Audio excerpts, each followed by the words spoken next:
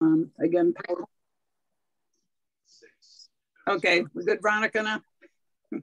Call tonight's planning board meeting to order for the town of Pompey. Today's December 20th, 2021. I guess we could start with a pledge of allegiance. Hopefully somebody's got a flag somewhere. So pledge allegiance to the flag of the United States of America and to the republic for which it stands one nation under God, indivisible, justice for all. Okay, minutes from last month's meeting have been drafted. There's been a couple of revisions to them I know that came out. If there are no other revisions, so I have a motion to approve as presented. I'll second it. Or first it, whatever. I'll second. Okay, Roy with the first, Kevin with a second. All in favor? I guess raise aye. Aye. Aye. Aye. Okay, thank you for that. We will go first on our agenda tonight is the Comar subdivision. And public, well, we'll bring it up to date here first. It's 2-lot subdivision on 4253 Oran Delphi Road, parcel number 005.01-17.0. And we have Mr. Comar and Carol, Ms. O'Leary with us also representing. So, planning board members, everybody got a copy of the map to review, I'm assuming. It was sent out via PDF again. Carol. Yes. Okay, Steve, you had a chance to go over the map. Did, yep. And for the most part, everything has been addressed. Although there is 1 or 2 federal wetlands that were not shown on this plan. And I can point those out if you'd like. Okay. Yes, yes, please.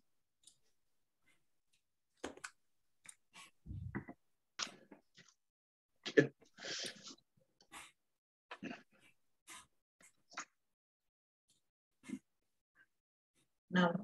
Oh, God, he's trying to show us the wetlands. Everybody see my screen? Yes. Yeah. Okay. So this is the subdivision map right here. So if we look at lot 1 and lot 2,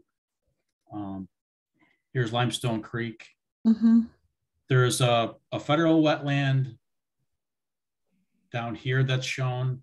There's also a state wetland here that's shown along with the 100-foot buffer. So that's good. But there's also a wetland in this area and a strip that runs through lot 2 off the property. And I'll point it out on this other plan. Okay. So it's right here. So it's just north of where the creek turns. And then there's a strip right here. Okay. Now that's the parcel that Arnie is going to keep. Correct. The parcel that is lot 1 would be the one that he wants to subdivide, is the one he wants to, separate from his land. Yeah. So I am just pointing it out to the board, just for their information, just to. Okay. That's really the only comment that I had on the plan itself. It looks like everything else has pretty much been addressed. So it was subdivided. The boundaries were drawn so that we didn't have to deal with a wetland or DEC stuff with the parcel that he wanted to break off. That's why we wanted to go all the way back, but that wasn't an option because of the bridge. Gotcha. So lot 1, that the boundary is going to be along the creek. Is that correct? What you're proposing? Okay. So Steve, should that be clear that rear line?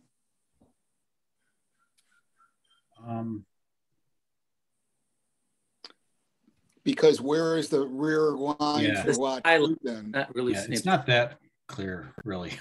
I thought there was a note here. Let's see.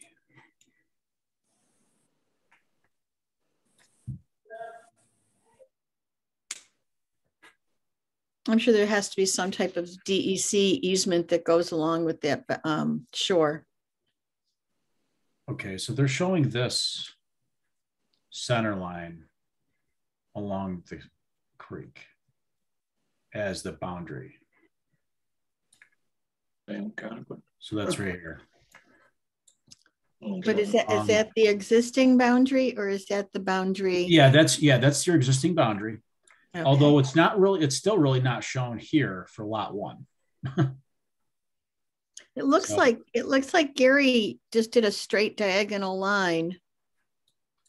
Top Across. of bank, but he's calling it a tie line. I don't know what that means. I'm guessing That's not a property line. I think that's just what he's using for calculations. Yeah. Okay. Yeah. The tie lines, yeah, because this is still the center line. So yeah, I guess it's still not clear after lot 1 where the property line is here then. Well, what about lot 2 also, Steve? Yeah. Yeah. So lot 2, I think, is the remainder of the lot. Yes. So I just think if this boundary was shown, then lot 2 would just be the balance. Maybe, is that correct, Carol? Yeah, Lot 2 would be the larger the, lot. the creek behind lot 2 is still all of Arnie's property beyond it. So there's no boundary there.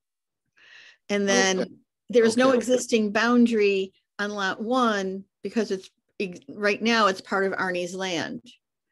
So I believe once this is approved, then they'll probably have to add a line down the middle to the bridge. Yeah, well, that's what should be shown on this map. Well, there's no boundary because it hasn't been subdivided yet. Well, you're proposing a subdivision, and so it has to show the line that you're proposing. Okay, well, that's a question for Gary. Yeah. I have to ask him. Unless he left it blank, waiting to hear from, was it SACPA to see what they were going to impose.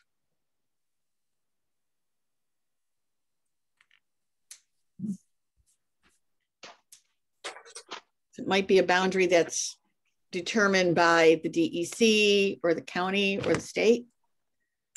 I think, Gary, you can determine the boundary.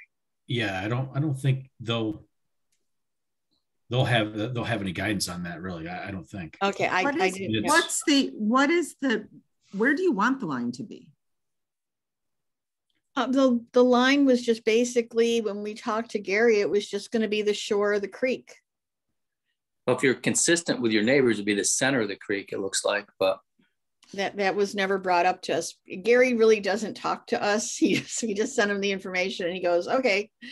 And I mean, I'm figuring he's the expert. And since right now there's no existing boundary, he just went with it.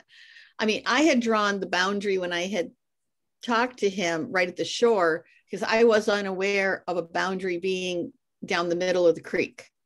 And I think it's down the middle of the creek for the people that live behind that property, like on the different lot there. So if this is the tax map right here, right, generally showing the boundary that follows the creek. I mean, correct. But Arnie owns all of that land beyond the creek. Yeah, over here. Right. So there's no boundary down the middle of the creek because he already owns it. Well, the other property, there is along this area because that's your property line. That's the property line for other people. Well, it's your property line too. A shared line. This is a shared line. No, but Arnie owns the property beyond the creek, You're saying, over here? I don't understand what you mean. Arnie? I don't think she's understanding what you're saying, Steve. Okay, see, Arnie's property goes beyond, Arnie, am I correct? Your property goes beyond the I creek. think it goes a good 3 to 5 acres beyond the creek. That would be, I guess, south of my house. And then the other major 60 acres goes, what's that, west, I believe, all beyond the creek. I mean, I thought we sectioned off, what was it, like 5.6 acres or whatever it is off the front. It's about 5 acres, yeah. Yeah, that borders Oran Delphi Road, because, I mean, that's, if somebody wants to buy it, that's the buildable area anyway. Right. We need to understand. The other properties that border the creek, they have the boundary down the middle because there's another property owner on the other side of the creek, which is Arnie. Right, that's me. So, Right. How can Whoever we make? Well, not in this area, it's not. Once you get up here, these are all different owners.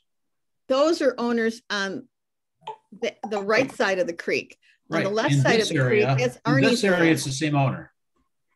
That's Arnie. This area, it's the same owner. Yes, that's me. Right.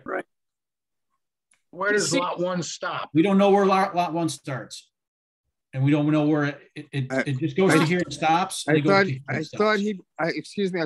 put the footage down from Oran Delphi Road, how much footage basically goes from Oran Delphi Road back towards the creek. I don't know whether the line is right on the creek line or it's just before it. It's probably this line. They get to this point, and then we get to this point. But where does it follow? Does it follow along the bank? It's not clear where this property line is. Once it's subdivided, it should go down the middle of the creek. It has to be on this plan, though. We need to know where it is to subdivide it. Carol, We need to know what you're proposing to do. Where's that line going to go? Give to us. This is your proposal.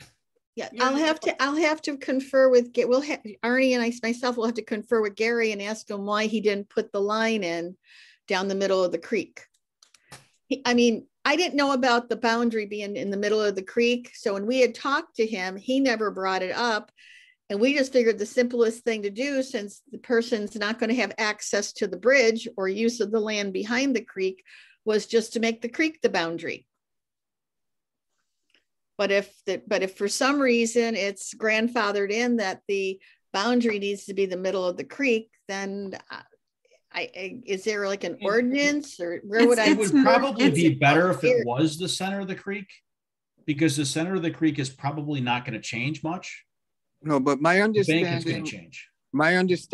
was it was a wetland issue, and the border was supposed to be from Oran Delphi Road up until you hit that wetland borderline, so that we wouldn't deal with wetland issues. So it was the footage from Oran Delphi Road up until you hit the wetland line. That's all fine. We just need to see it on the plan. That's all. Oh, okay. All right. So it's the top of the bank is where the.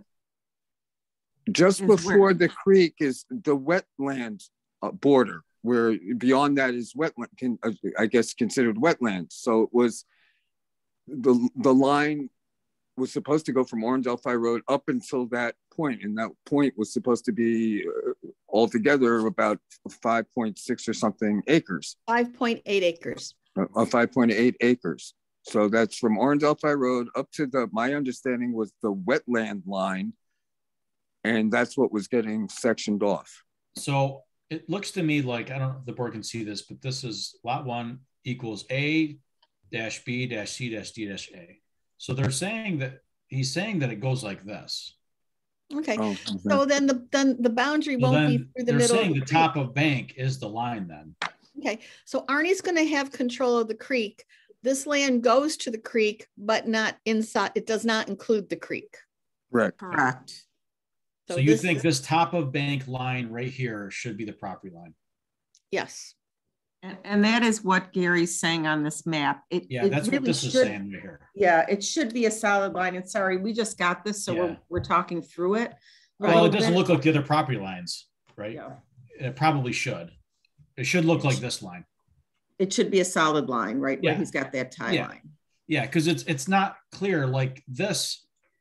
Okay. Like So for we need this, a I think the solid line property for line is the creek. here, not this line. Right? So this tie line here is not the property line. It's the center line of the creek here. So But he gave us, But he's not including the creek. Arnie is Yeah. keeping the creek. right for lot 1. Arnie Well, is keeping the creek and in lot lot two. 2. Lot Arnie two. is lot 2. Right. Yes. So For lot lot 2 will include the creek. Lot 1 does not include the creek. Right. So what needs to happen is he needs to update this line so it looks like a property line. Okay, so update C to be Yeah. property line. So it's clear. Yep. Yep. here's a question, if I understand, because he says lot 1 is A, B, C, D, A. I understand what that is. It's clear what it's supposed to be. If you want to continue with this, if this board wants to do an approval contingent upon basically as an administrative matter, that line being put in, that would be up to the chair and the board. I think one of the issues that Steve's bringing up, though, is that line doesn't exclude the wetlands. Because I think in his other drawing, I think he showed that some of that would still be on his property. No, the wetlands are on the other side of the limestone if he wants to go back to that screen. The line was put there because we're not including it because of the wetland. Yeah, the other wetland that I saw it's up in this area, so it'd be on lot 2. Okay. Yeah. I thought that it went inside there a little bit because I thought it was a little bit west of I'm not sure which direction that is there, but can you pull that map back up? Do you see the bridge? Yeah. Okay. That's Arnie's property, the bridge. Yep. And then the wetland is the elbow above the bridge. Mm-hmm. And all the other wetlands are to the left of Limestone Creek. Yeah, and if you're truly going to the top of the bank, then once you go down the bank, now you're going to be into potential wetland, right? Correct. Which would be on lot 2, not on lot 1. So there is no inclusion of the creek on this property. Correct, because otherwise we'd be getting into wetland. Okay. Do you have the wetland map? Could you pull that up again easily? Yep. Okay, so where you see the peace sign? Yeah, I see. That's the peace sign. Arnie, correct me if I'm wrong. The peace sign is going to be part of the lot. The land that we're selling. Correct. And it goes back to the creek where you see the little dots. So that square from the right side of the creek to the peace sign is going to be the proposed subdivision. Yep. So if the lot line B to C is drawn diagonally on the right side of the creek, it's not, that wetland is not included in this parcel. Right. Because if you look at the peace sign and you go to the top, you see some buildings there and a barn. That's Arnie's property that he's keeping.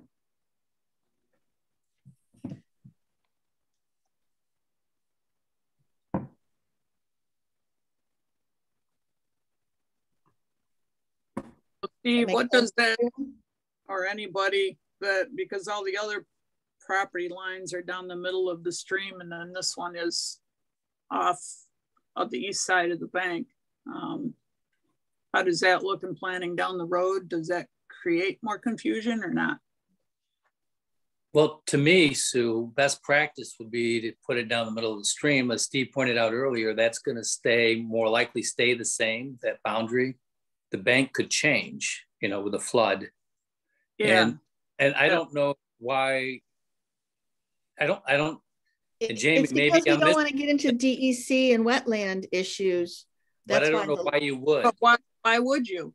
Right. I'm just being careful.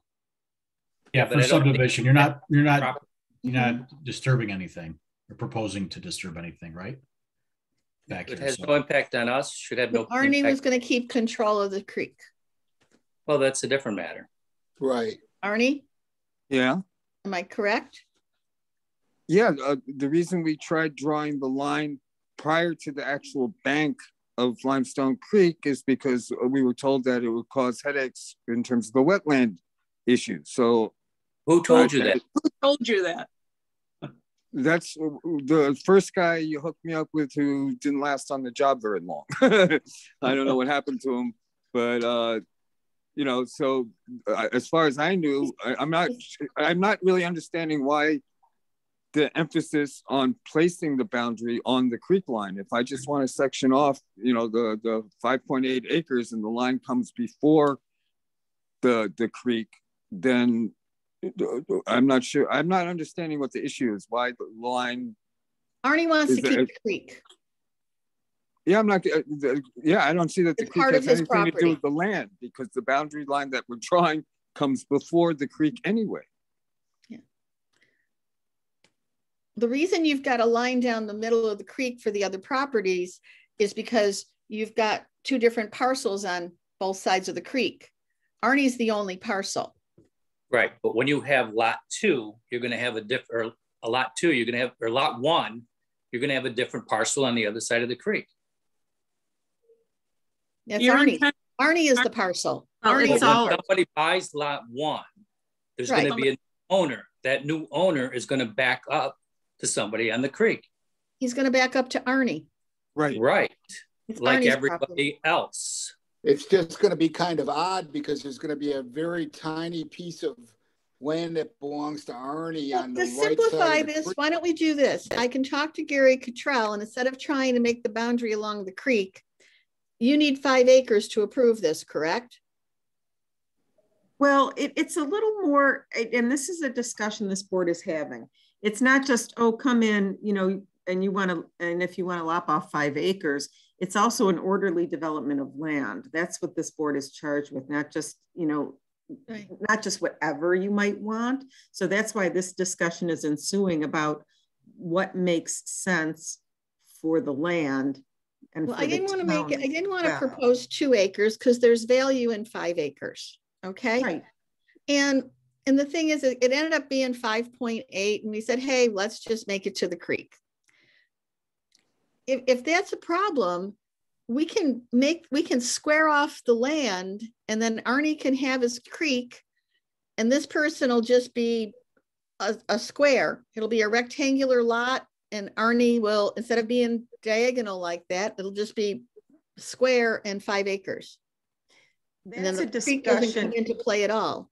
Well, that's a discussion for this board to determine if that's an orderly and reasonable development of the land. Yeah, well, I'm just trying to simplify. Oh, no, I hear you, Carol. I'm not arguing with you. I'm just trying to also give some instruction to the board because we're remote. It's kind of hard. So I'm trying to have them kind of listen to me as well as the council, just to understand that. Yeah, my understanding is the only buildable part of the land that I have to sell off is the part that we're sectioning off, and it's buildable because it avoids disturbing, you know, wetlands or any other of the other legal requirements. And it seems to be the only, if you're looking for a logical explanation for the development of the land, it's sequential in terms of all the other building that's been going on down Oren-Delphi Road, because this is the only parcel of my land that borders on Oren-Delphi Road that's even buildable. So that's the logic behind sectioning that piece of land off from my perspective. No, thank you for that. And I throw this to the board for discussion on whether this configuration and where the line is, you know, doesn't matter to the board. What if it was just, you know, a straight triangle, you know, straight rectangle? What if it goes along the creek? What if it is along the top of the bank? What does this board think is reasonable, or do you not care? And that's the question for the board. Currently, if you look at the other lots, the back boundary on all the neighboring lots that show on this map, the back boundary is the center line of the creek. So in terms of consistency, it would make sense to keep it the same, but yet they've got enough acreage. If they wanted to square it off, they could. Yes, obviously, if anybody's going to buy and build on it, it's going to be up near, closer to the road than the creek. And the land will be more valuable without the stigma of being a wetland. But yet this, I don't know, looking at it and looking at the drawing that Steve drew up there, the wetland that shows actually possibly on lot 1, depending on where you draw the line, it immediately just follows the creek, right? No, but if we go straight up and down, if we go from B, okay, if we drew a line from B inside B, so we're not bleeding into the creek there, and we draw a line straight up, and it's following maybe that dotted line there, then the creek doesn't come into play at all, and Arnie gets to keep his creek because he's the only one that can cross it because he owns the bridge, and the bridge is grandfathered in.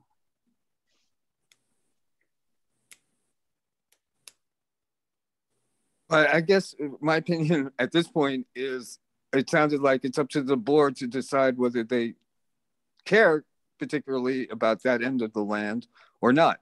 If you guys do, then obviously I got to go back to Gary again and have him draw the line wherever you guys want me to. I'm not sure that end of the land is that important in terms of my property value or sellable or stigma, all that kind of stuff. At this point, I want to appease the board. I have enough land to do it, no matter how you want me or where you want me to draw the line. To me, logically, squaring it off seems to make more sense because you avoid any wetland issues, whatever they might be. If it doesn't matter and the boundary at the back end goes up to the creek and wetland issues aren't an issue with me to subdivide, then draw the line there. But I guess it's the board's decision to make at this point how important that is to you guys. Does that make sense?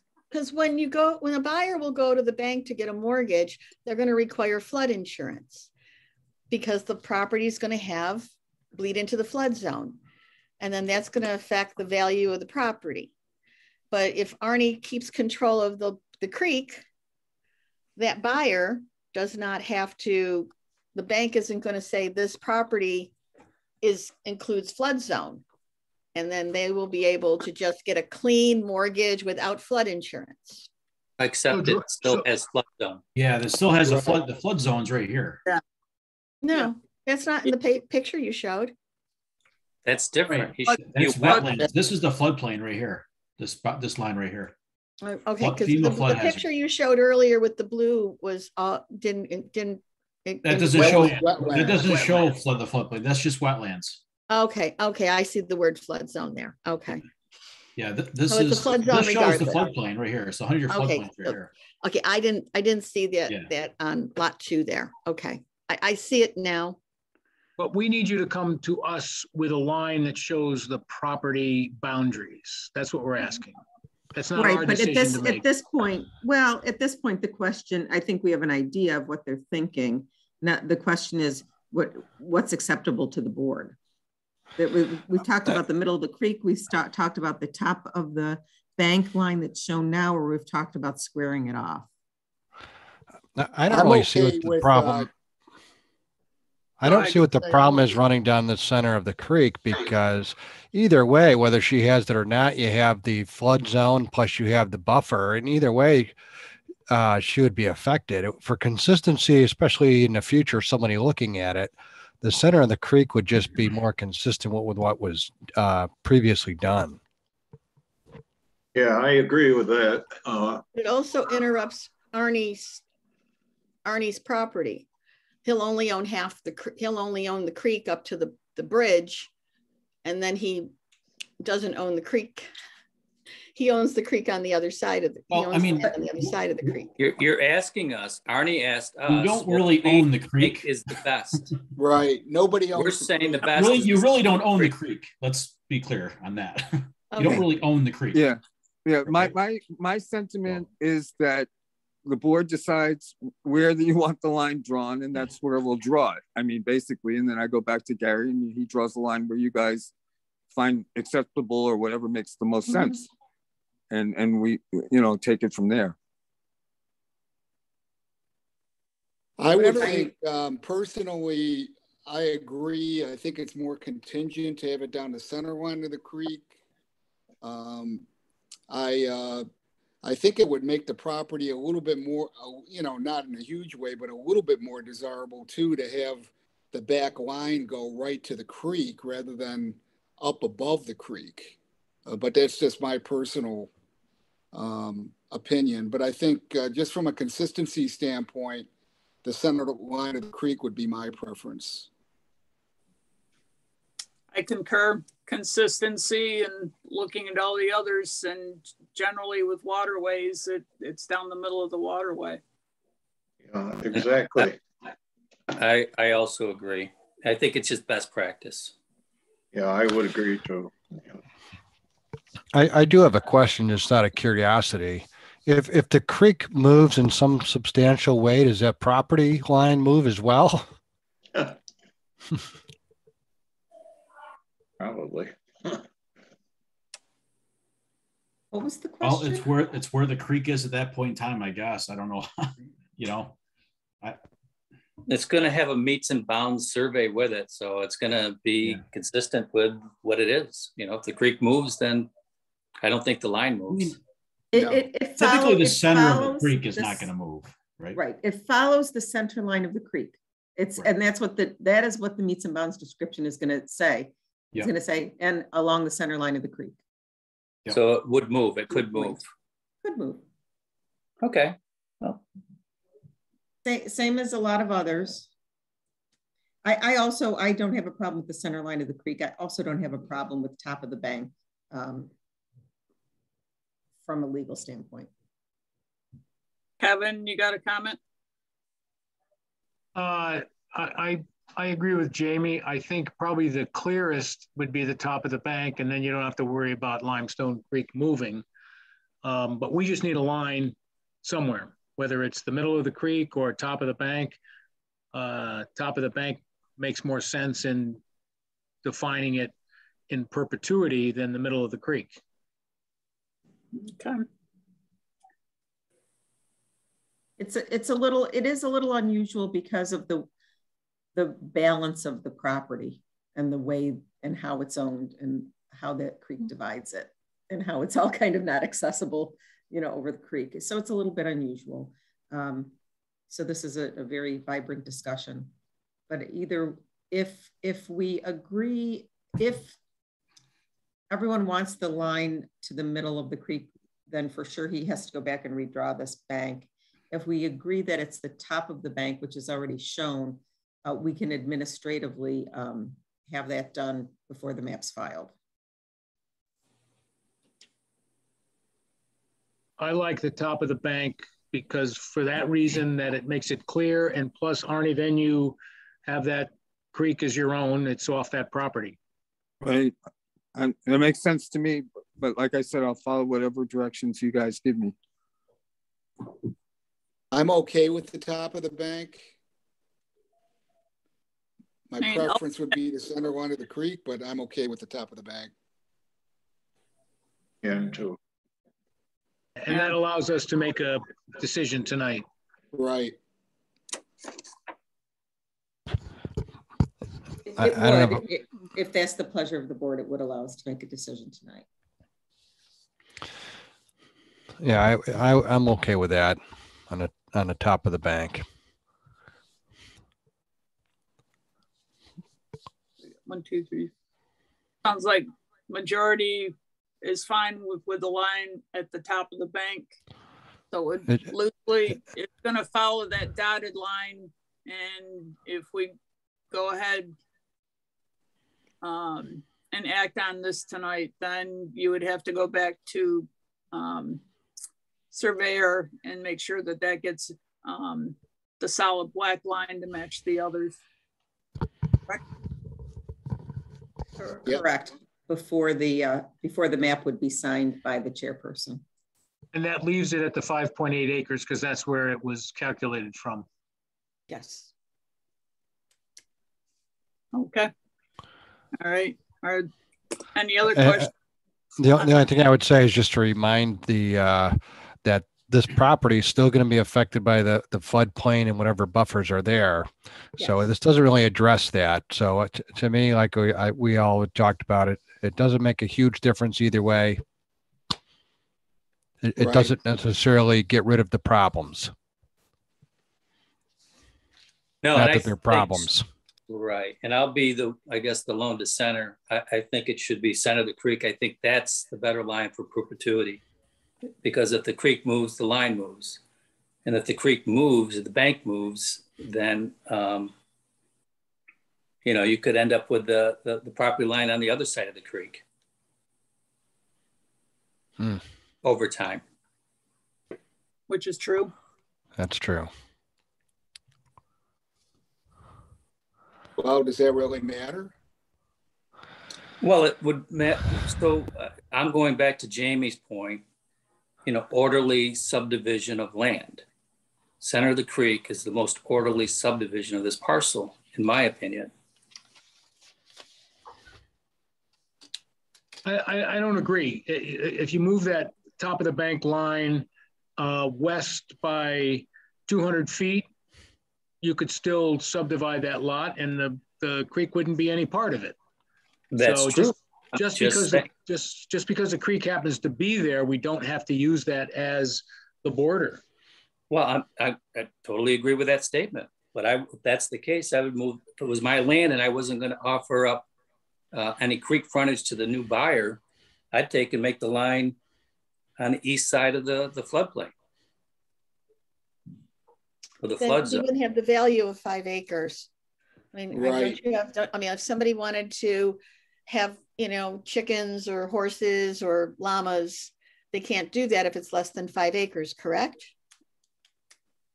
But you can move that line. It's almost 6 acres right now. It's 5.8 acres. You could move that line away from the creek and it would still be 5 acres.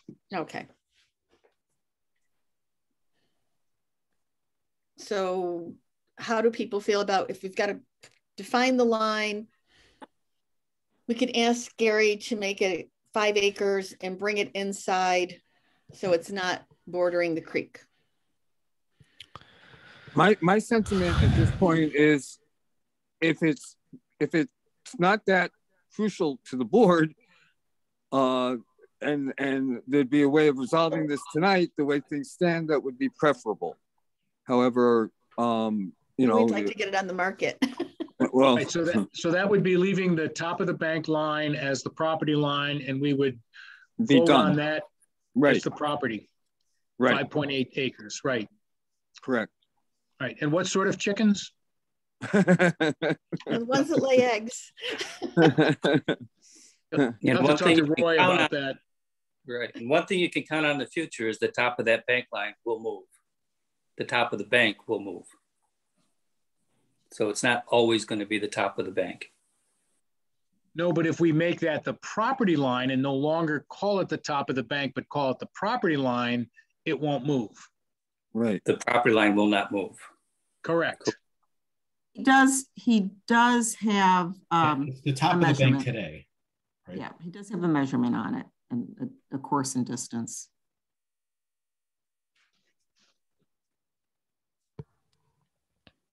Steve, do you want to weigh in? I mean, with a bearing and distance here, I mean, you have a fixed point, you know, B to C.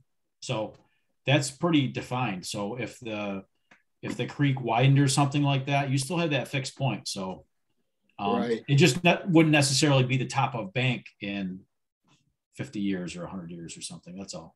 We're not going to call it that. We're going to call it the property line if that's the decision. Correct. Yeah. I think it makes probably more sense not to say top bank. It kind of creates some confusion there. Right. If we voted on it tonight, we would say, as one of the caveats would be to change the top of the bank line to the property line. Yeah, just and show it as a property line, not a dashed line. Correct. Yep. Well, I don't think that matters one way or the other, personally, but I don't think I'm confused. I don't know if anyone's confused about that. No, but well, I was confused about it because they do this here, and that's not the property line. The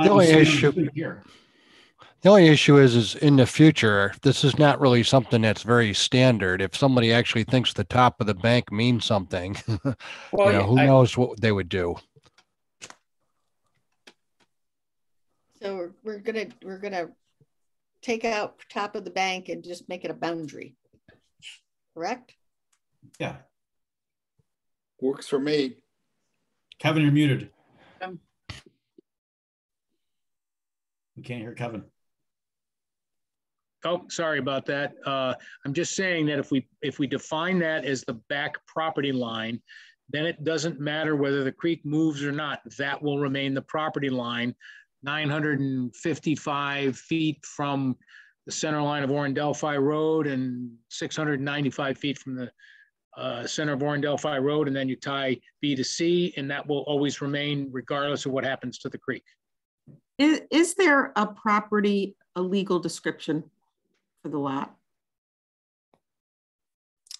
Arnie, do you have an original deed, or do I need to? It wouldn't be a deed, a legal description for lot 1 that was drawn by the surveyor. Gary. We don't have, it was never sent to us. You have everything that we've ever received. So we would need a legal description from. Yeah, we should have a legal description. Then that will certainly allay all issues. Sure.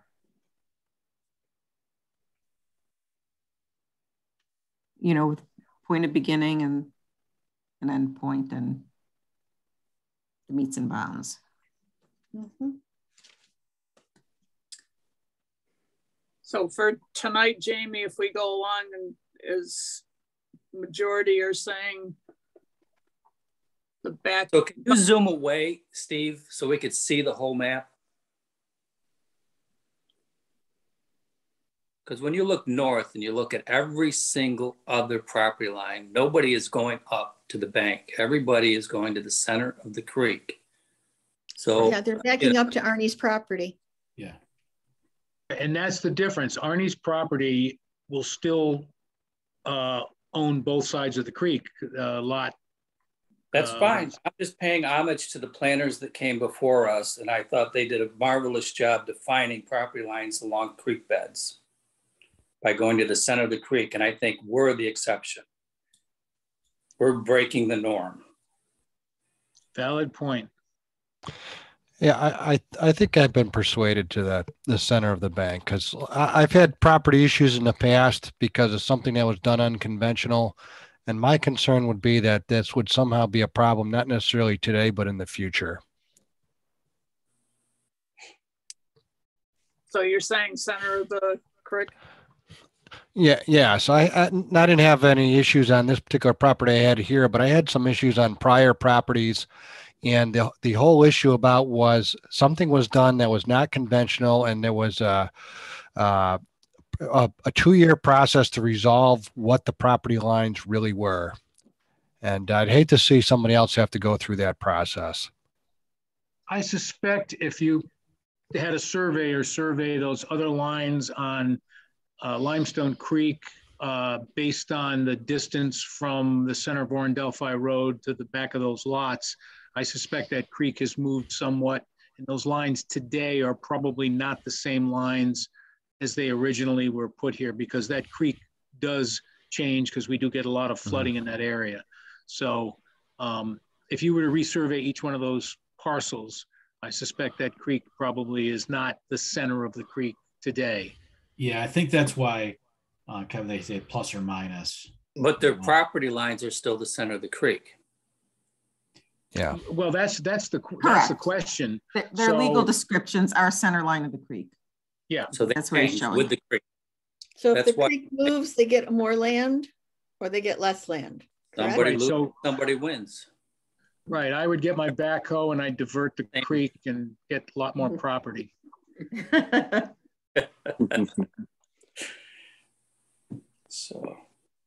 So my vote is for the top of the bank line to be changed to the property line, and that leaves that part of the creek in the ownership of Arnie with lot 2, and he owns that other part of the creek. That creek does not define the back of his property. It's in the middle of his property.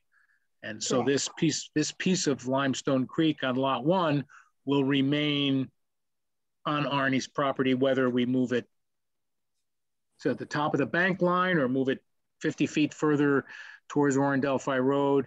I think that's what Arnie, from my listening of the discussions, that's what he wants. And so if he's amenable to that, I would have you change the line from the top of the creek to the boundary, make it a solid line, and that's the back boundary of lot 1. And I would argue to make the boundary the center of the creek and be consistent with all the other property lines to the north and south. Except for lot 2. Lot 2, it'll never be the middle of the creek. That's fine. He's got a hook there. That's perfectly fine. But lot 1 will be a standalone lot, like lots to the north and the lots to the south. And I'd like to see that consistent with those lots. And I would. What's your I'm one of guidance on this? I'm one of consistency. I still think down the middle of the creek. But and who else? But now it just did a little bit of research too, and some different things always comes back to how's the deed written. So if the deed, we'll get a legal description based upon what we say tonight and what the final line is. Okay. You know, if lot 2 was split off, if that were to happen, obviously, if we did it consistently, that would go through the center of the creek as well, unless they're just going to break off a much smaller piece. He can't go through lot 2 because it's all landlocked. It'll be landlocked. It'll be landlocked. Oh, okay. That's the whole thing. He's got a lot of land, and this is his only buildable opportunity. And the last point I want to make, it really is the decision of the applicant to tell us where to put the line, and then we rule on where the applicant has applied and put before us where he wants the line. So really, it's the applicant's choice of where the line should be, and then we should rule on what they have put before us. That's just my humble opinion. And I think we have a responsibility for orderly subdivision, which would include the center of the creek. And that would be something we'd rule on after the applicant put forward where they want the boundary of that property. Most applicants come to us and they say, I want to subdivide this off, and here are the 4 sides of that piece of property. And well, it's a conversation. I think the conversation is going to be the applicant based on how we decide today what course to take in the future before the next meeting. But our role is not to decide what comes before us. Our role is to rule on what is presented to us. That's my humble opinion. Well, the applicant has already said, Kevin, that he doesn't care one way or another, really. He's leaving it up to us as preference. So go back. But I don't think that's our role. So would we have an applicant come to us and say, hey, I want to subdivide my property. Can you guys tell me how I should draw the lines?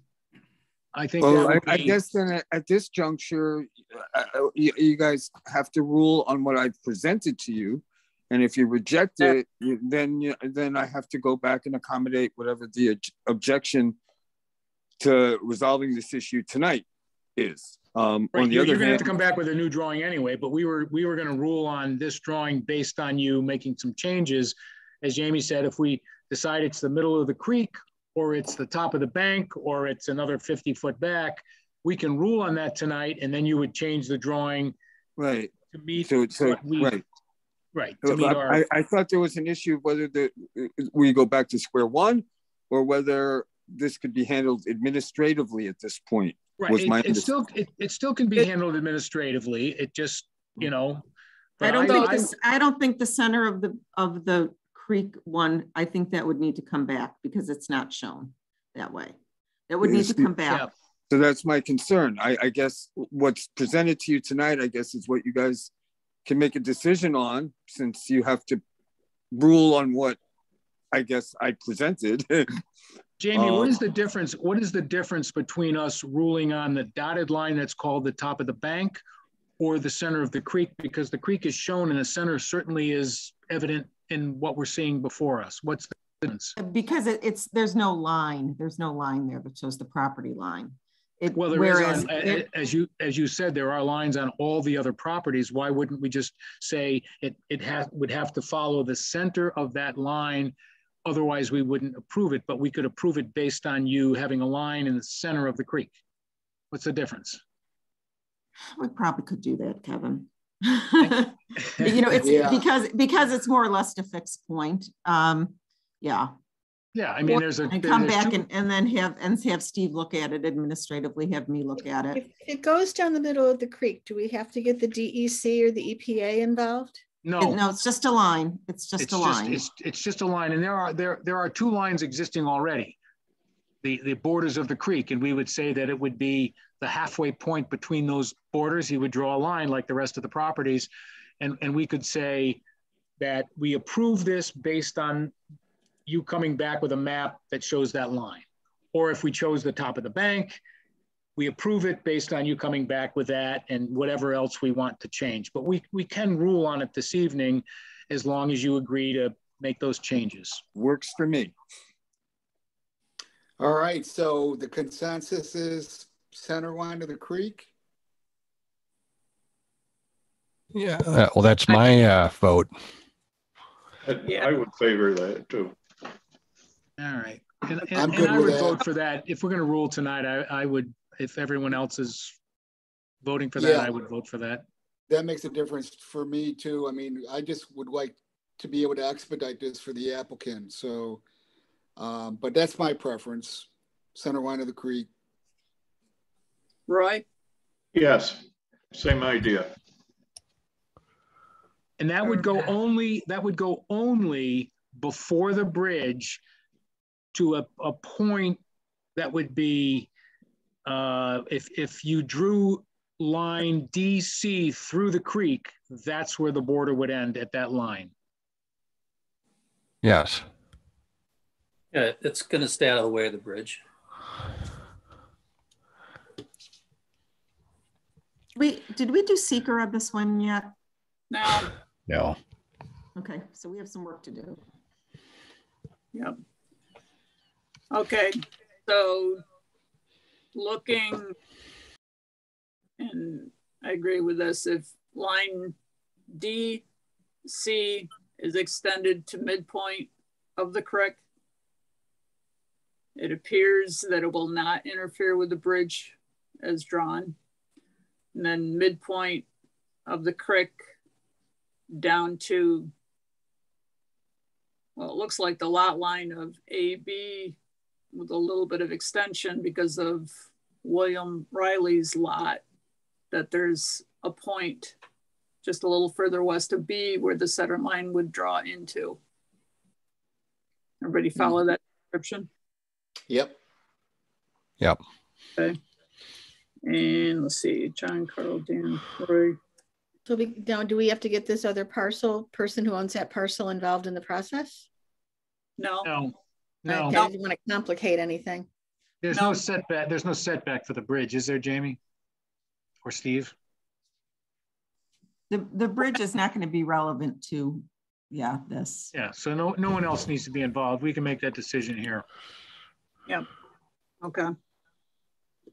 Well, let's see. Sounds like everybody, and duly noted Kevin's reservations on that, but everybody in favor of the center line of the or westernmost boundary line.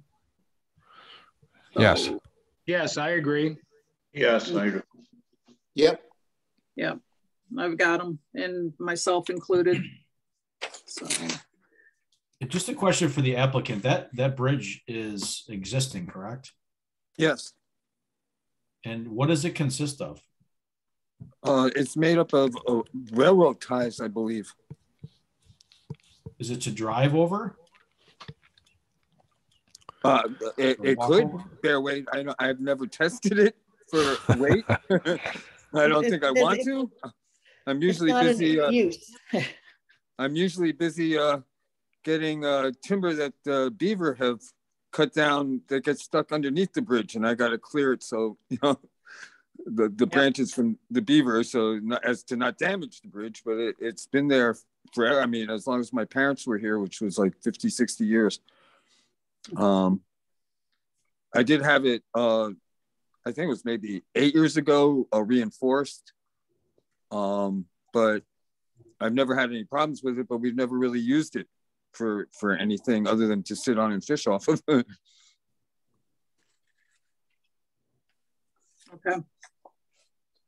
Any other questions, comments on the map or subdivision? Hearing none. We do have comments. Planning board from the county reviewed it. Their standard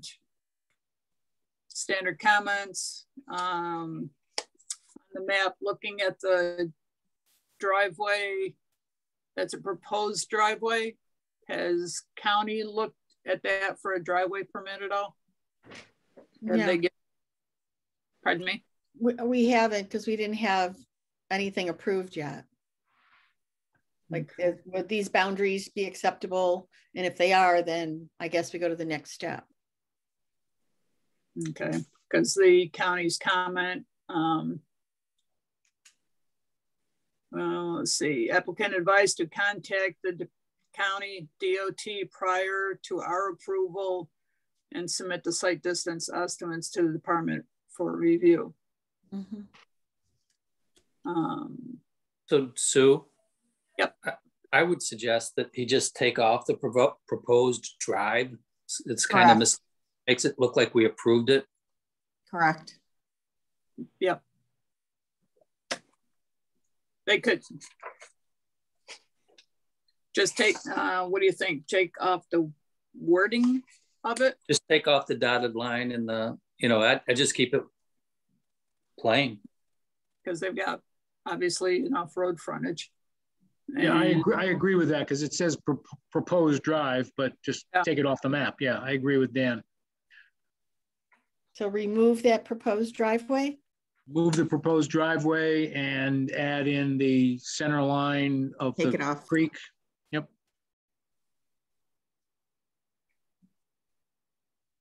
Okay, if we were to keep the driveway, what would we have to do? Just call the county and get it approved? It's DOT. A lot more complicated than that. Okay. Yeah. Okay, because I know there's the 3 utilities and the city. I've done it in the city. I just haven't done it outside the city. Yeah, it's doable later on when you sell the property. It can be done. Okay. Right, Jamie? Well, you would want to make sure that you've got your site distance, because there's a lot of issues if you don't. Is there any? I'm not familiar. Is that a straight road? You think they won't have a problem with site distance on that section. That's that's generally what they're concerned about, is the site distance. Yeah, it's straight as the crow flies. Yep. So someone who would go in for a building permit would probably deal with it. So you don't want it on the map. Because there's really not a lot of. We don't want it on the map. I will tell you that much. Yeah.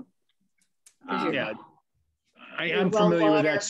I'm familiar with that stretch of Warren Delphi Road. You're not going to have a problem with site distance there. No. No, that's not the problem. Just because of that saying proposed drive, if you didn't have the approval right now, then it's just contradicting. So Right. So remove driveway, make the boundary the middle of the creek. Yep. Okay. So county comments, that was the big issue off of that. Steve, otherwise any other comments? We should be good, I think. With those. Please provide a meets and bounds legal description.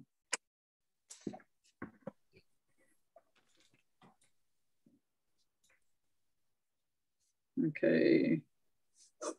If no other comments, Jamie, we okay for the seeker then? Before we continue with the public hearing? Correct. Okay.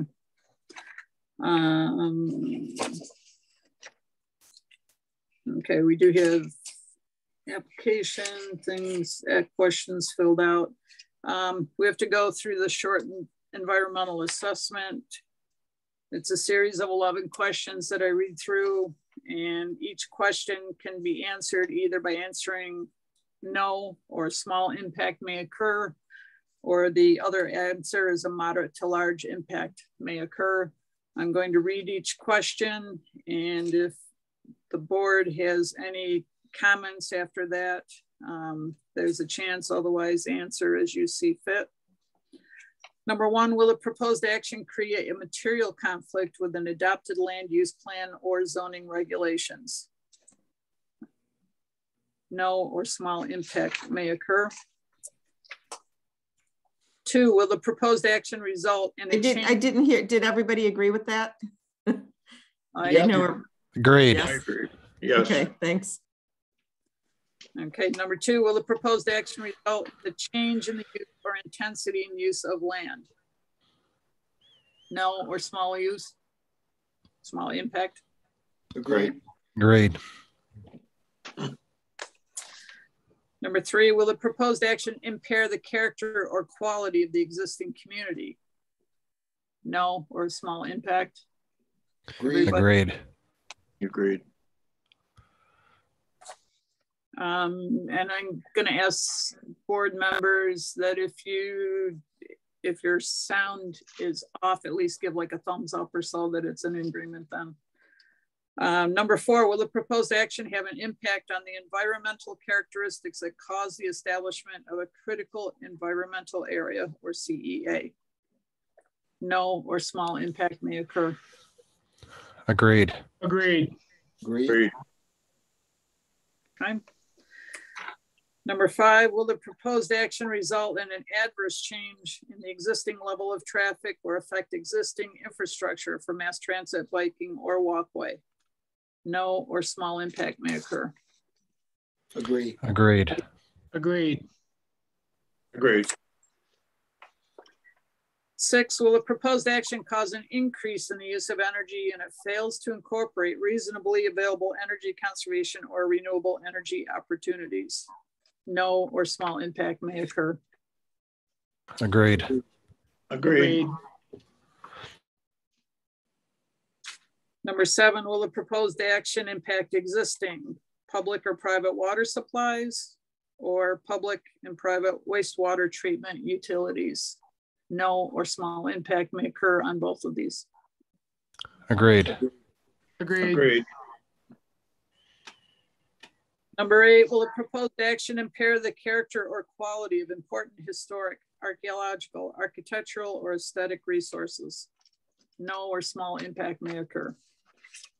Agreed. Agreed. Agreed. Number 9, will the proposed action result in an adverse change to natural resources such as wetlands, water bodies, groundwater, air quality, flora, and fauna? No or small impact. Agreed. Agreed. Agreed. Number 10, will the proposed action result in an increase in the potential for erosion, flooding, or drainage problems? No or small impact. Agreed. Agreed. Agreed. And 11, will a proposed action create a hazard to environmental resources or human health? No or small impact. Agreed. Agreed. Agreed. Agreed. All right. Based on these findings, I make a motion for a negative deck on the Comar subdivision. Comar Farm. Sue, can I point out just one thing in part 1? Absolutely. Question 7, they have an answer of yes for it being located in or adjacent to a critical environmental area. That should be no. Correct. New York State lists critical environmental areas, and this is not one of them. Okay. So we should just change that to no, that's all. Okay. On theirs, it's no. We already answered it no. Yeah. Yeah.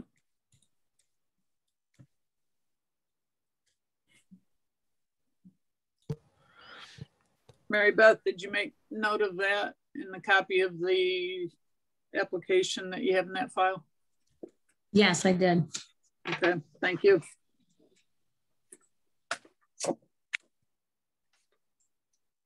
Okay, make a motion for a negative deck on the Comar Farm subdivision.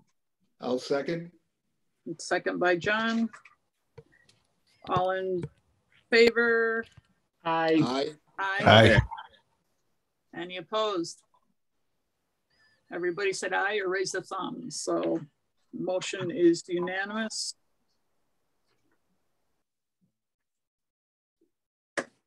And from there, I'd like to make a motion to continue the public hearing of the Comar Farm subdivision. Second. Second by Carl. All in favor? Aye. Aye. Aye. Opposed? Public hearing is now continued and is open. Do we have anybody from the public commenting, questioning?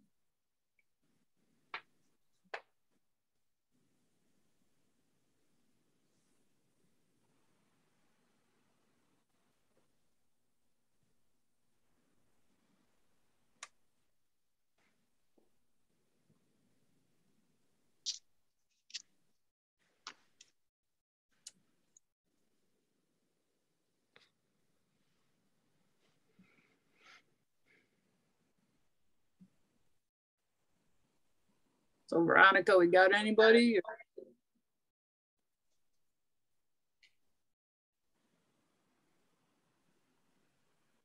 So we have awkward silence. How do we know if we have anybody or not? No mic on Veronica. Here.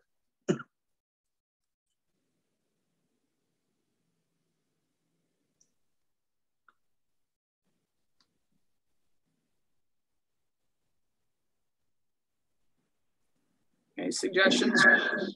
Is Veronica there?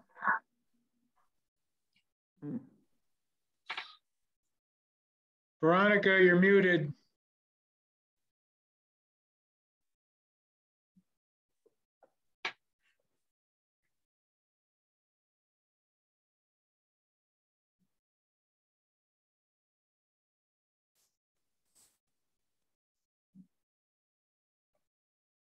Does anyone have Veronica's number to call her to unmute her?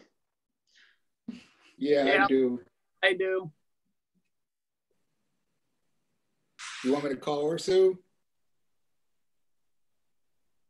Looks like Sue's calling.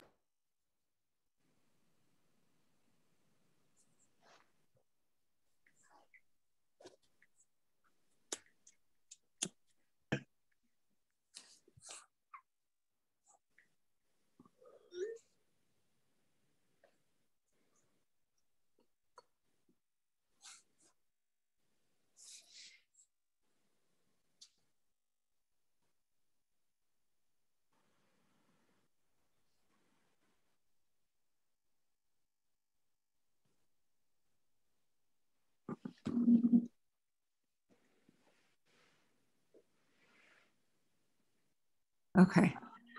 I don't see anybody in the chat or Q&A, and none of the attendees have asked to speak. Okay, I appreciate that, Veronica. Yeah. I'll make a motion to close the public hearing. Do we have a second? I'll second. Second. I think Roy got the second first. Okay. Second first. All in favor of closing the public hearing, say aye. Aye. Any opposed? Motion carries. Public hearing is now closed.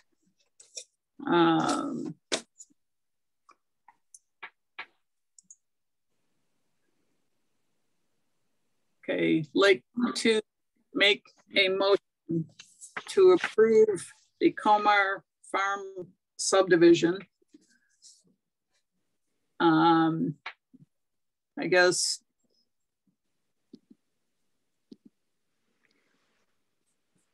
based off, but with 2 revisions, so it'll be a contingent approval of getting the map reflecting these changes.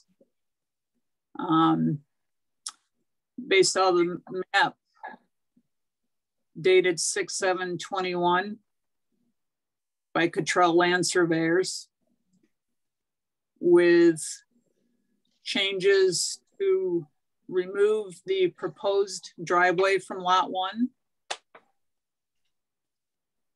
and to place the back boundary line at center of creek, the back boundary of lot 1 at the center of the creek line. Center of Limestone Creek. Yes, thank you, Kevin.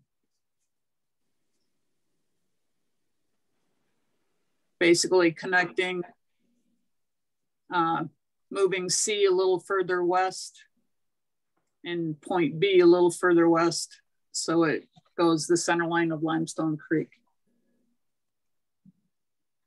Just to make a correction on that, Sue, if you don't mind, that the rear border line of the property will be the center of Limestone Creek from point B as it states, as it exists on the plan from 6/7/21 to a point that is a continuation of line DC to the center of Limestone Creek.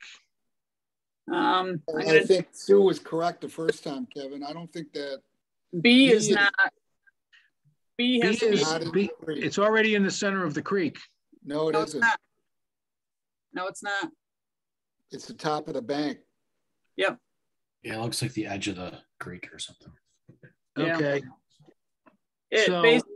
It'll the point of the, I don't know. 720 looks like it goes to the center, not the 695. Yeah, okay. Yeah, I see it. Yeah. Is meander a legal term, Jamie?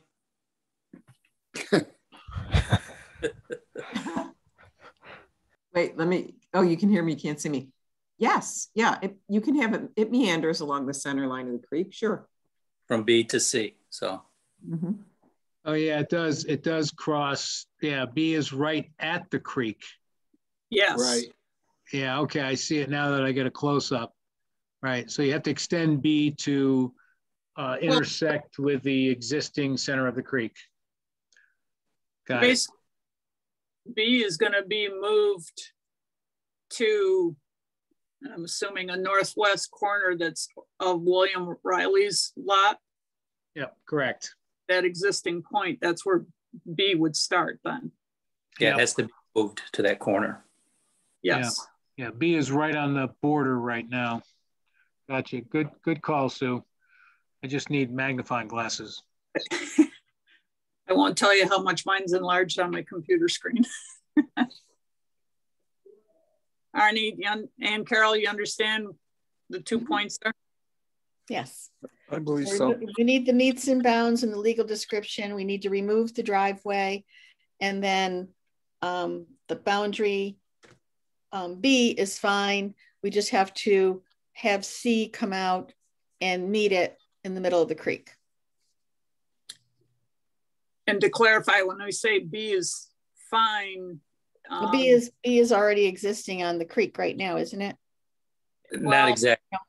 It points to the It's not in the center. Side, not the center. Okay. Just move B down to the existing point that William Riley uses for his corner of his boundary. His corner of his property. Okay, gotcha. Right. Okay. Mm-hmm.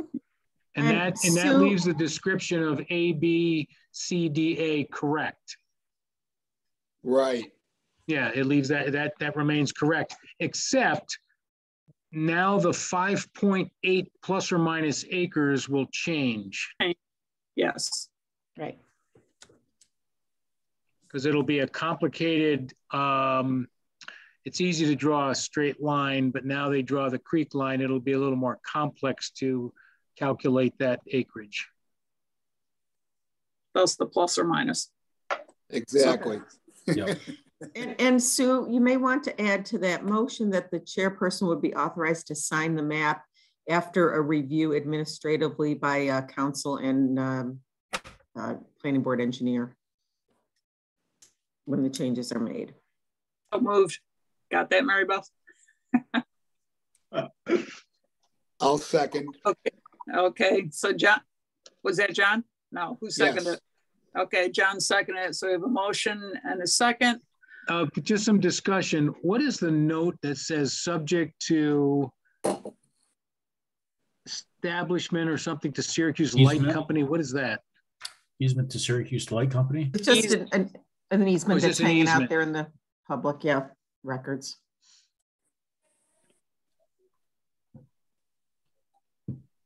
Basically, for like utility poles or whatever. Yep, I just didn't understand that, but I got it. Yep.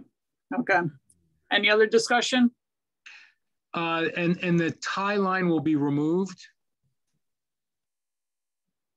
That's if up they to, need it for something, that's surveyor. fine. Yeah, it's up to the surveyor. If they need it for something, that's fine. But yeah, I don't think we need it. It should go. Yeah, it should go because then it would be confusing as to where the line is and where the calculation for the acreage would be. Can I just say that that's really a surveyor's call as long as we have where the center line is. Yeah, and it may be helpful to them to establish a point because they use that further down. Say it's so I would leave that alone as long as it's dashed or something, not made to look like a property line. When Steve and I look at it, we'll know. Yeah. Okay. I don't come across that very often, any of my surveys. So is there a reason for it then? It could be because of the creek. It could be because of the creek. Okay.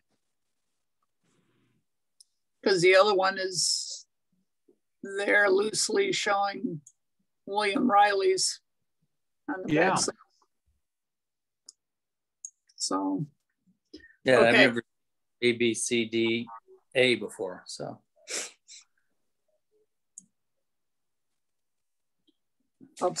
I guess I could go either way on that one then. But anyway, okay. All in favor? Aye. Aye. Aye.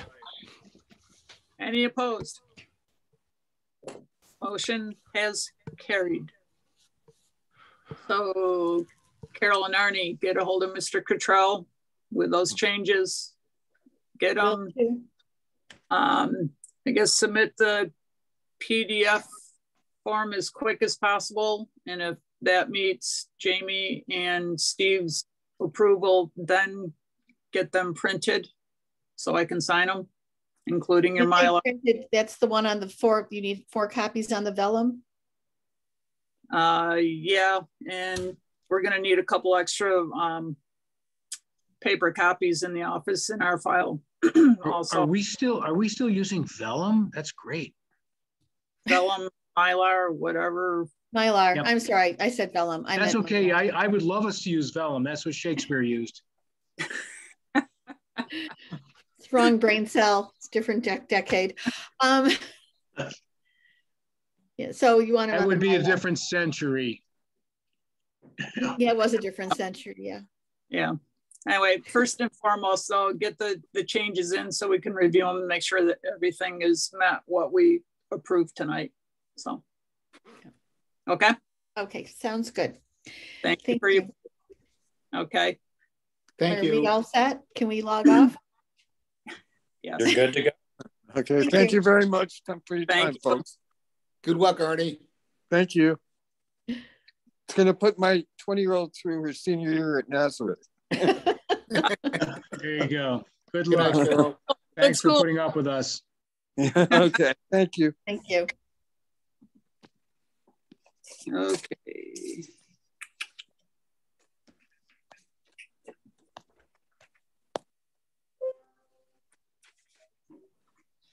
By the way, does everyone know what vellum is? Yeah. Like onion What it- paper. No, it's not onion paper. John, what's vellum?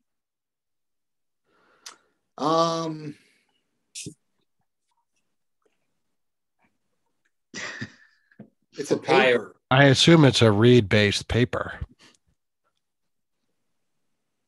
Steve? But I believe it's a reproducible, but yeah. Right, like a Mylar, but yeah. Different material, right? yeah. Evan, what animal is it from? Sheep. Ah, Do you want the definition? It's prepared animal skin or membrane, typically used as a material for writing on. Yes. mm. Not in this century, though, as you know, Sue. Yeah, Yes. I'll admit, yes, I had to Google, but Yes. Yes. Vellum is what Shakespeare wrote on. Jamie, you should know that. There's some old legal documents written on vellum. I was waiting for you to learn me that. Yes. Well, it's a phrase that's getting misused on a regular basis. Or, Yes, and I'm out to correct. I'm out to correct all of those people. The Book And of it's a Kells. The Book of Kells is written on vellum. and it's appreciated. Yes, and the first legal document from King John was written on vellum, and that would be what document, Jamie? The Magna Carta. Yeah. In fact, that's what I have up on the screen right now. What, the Magna Carta? I was looking to see if the Magna Carta was written on vellum. Yes. What we got next? yeah, That's enough. Thank you, Jamie. Doesn't it sound a little like Tim? I mean, these are the kinds of questions Tim likes to pose. I think that Kevin could have I'll been do better. I'll do better. So, okay, next on the agenda, Tier 3 solar farm discussion leading up to a board recommendation. Pivot Energy on Sweet Road, parcel number 012.01-01-03.1, the three-tier, yeah, Tier 3 solar farm, not a three-tier. So, okay, in review, we have proposal in front of us waiting. We need to make a recommendation either for or against this application proposal, I guess. And from this board, our recommendation decision will go to the town board, and then it goes from there. So last month we had lengthy discussion on it. A month before we had some discussion also. I guess I'll start off tonight in that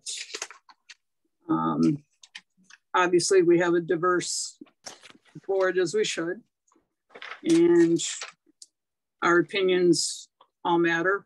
Our opinions are, some have been voiced, some I'm waiting to hear. Kevin was not with us last month. Like to hear some of his comments tonight also. Again, remind board members that our position at this point is that we have a newly adopted town law, which does allow for tier 3 solar farms. However, our charge at this point is to review the application or proposal when it comes and match it up to what our guidelines are within the town and state, according to what the law is and how it's written. And this is a case, when you look at the master plan, that there are different things, different strategic areas that are in the forefront. I believe that some of these, such as the prime ag or view sheds or preserving open space and taking into consideration nearby residences, are all important, as is renewable energy. We need to look at placement of these within the town, and does it meet the spirit of the law and our master plan and ag and markets. So I guess with that, maybe we could hear Kevin first, because he wasn't with us last month.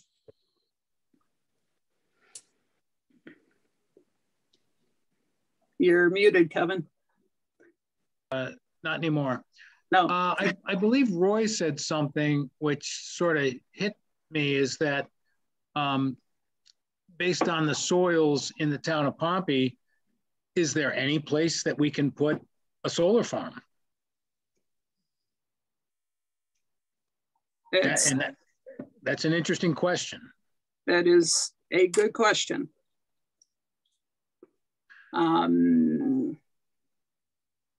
Yeah, a place that wouldn't be viewed by a lot of people, that would be accessible by road or something to get to it. I could think of a couple of spots way up on a hill somewhere, maybe would work. I don't know what the soils are there, but most of the town of Pompey that on the open land is just good soils.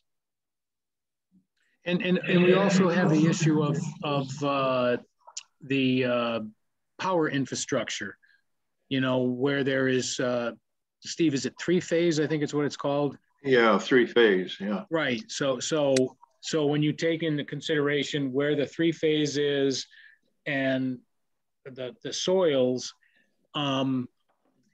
if there's no place in Pompey to put a solar farm, why didn't we just address that when we put the solar farm proposal together and just say we can't do it in the town? And when I look at the proposal that's before us, I think it's the only one that's come before us so far, to my knowledge. Right. So I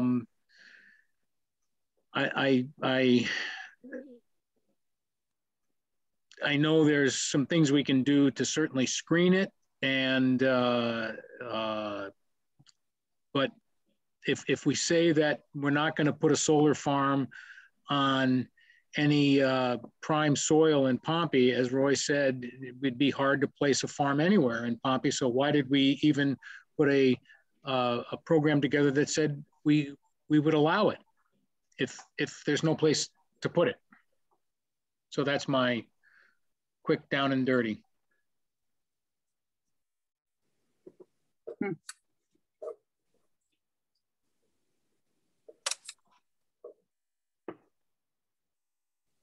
Sue, did we leave the public hearing open?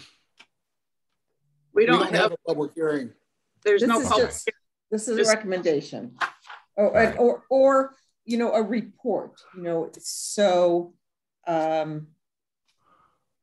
it doesn't have. It's what our thoughts as a board, and as I said, we have info. We know the location. We've looked at, okay, you know, soil types, location, how we're charged though as a board is to take into consideration how the law is written.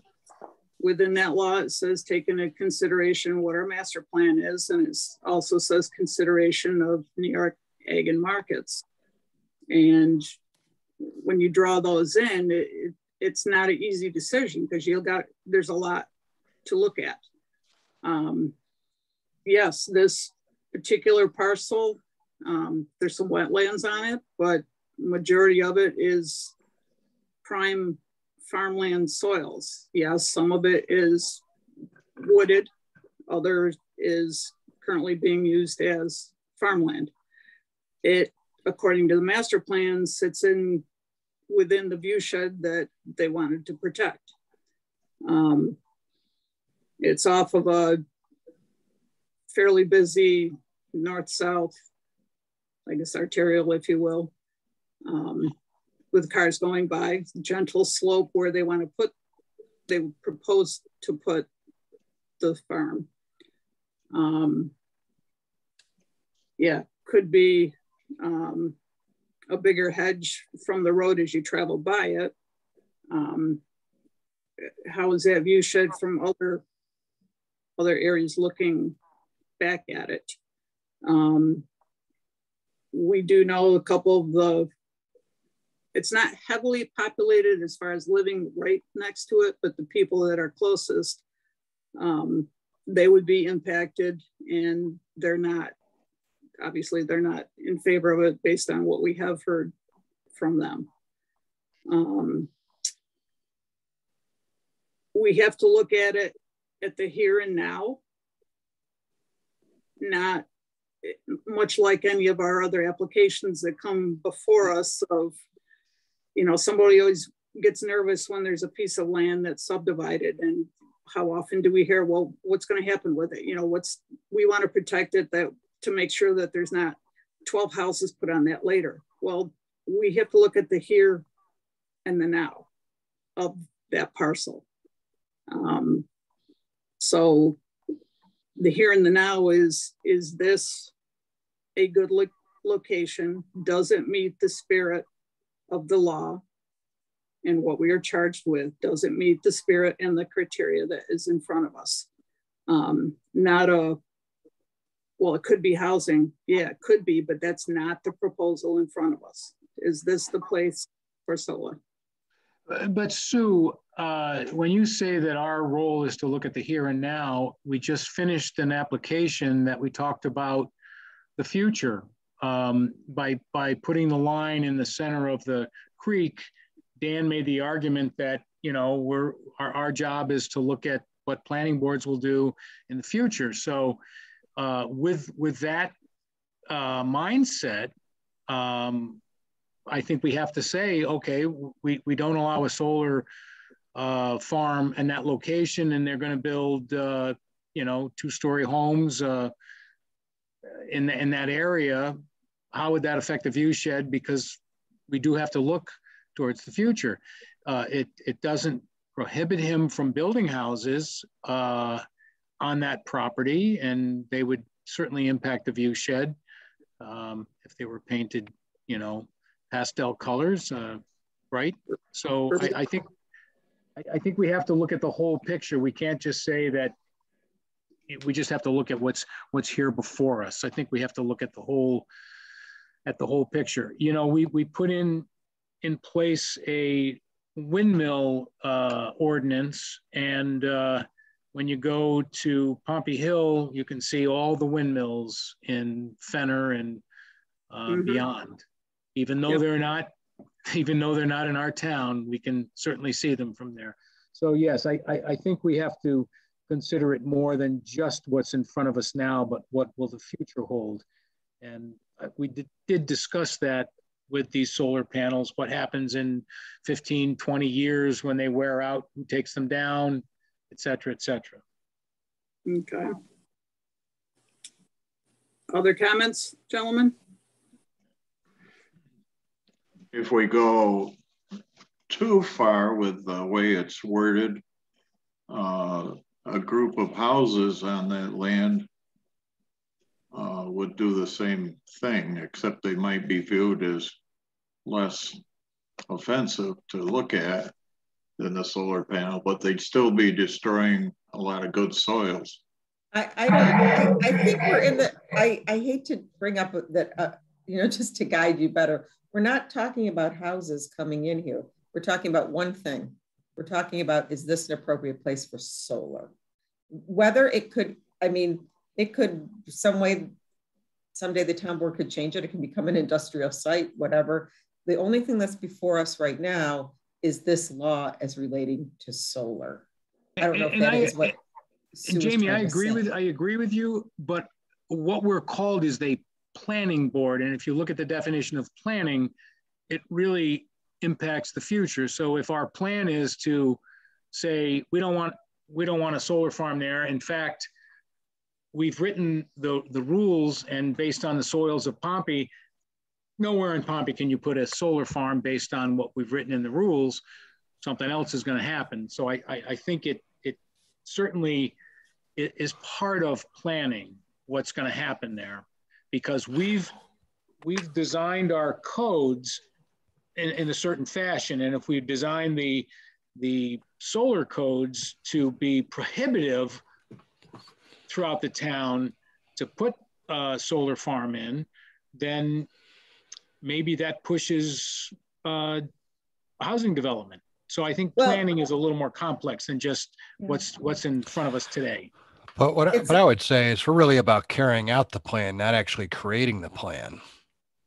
You know, we don't create the master plan. We didn't, you know, we're not the town board. To me, one of the primary issues is the master plan says what it says. It has whatever level of clarity that it has in it, which I would argue is not sufficiently clear.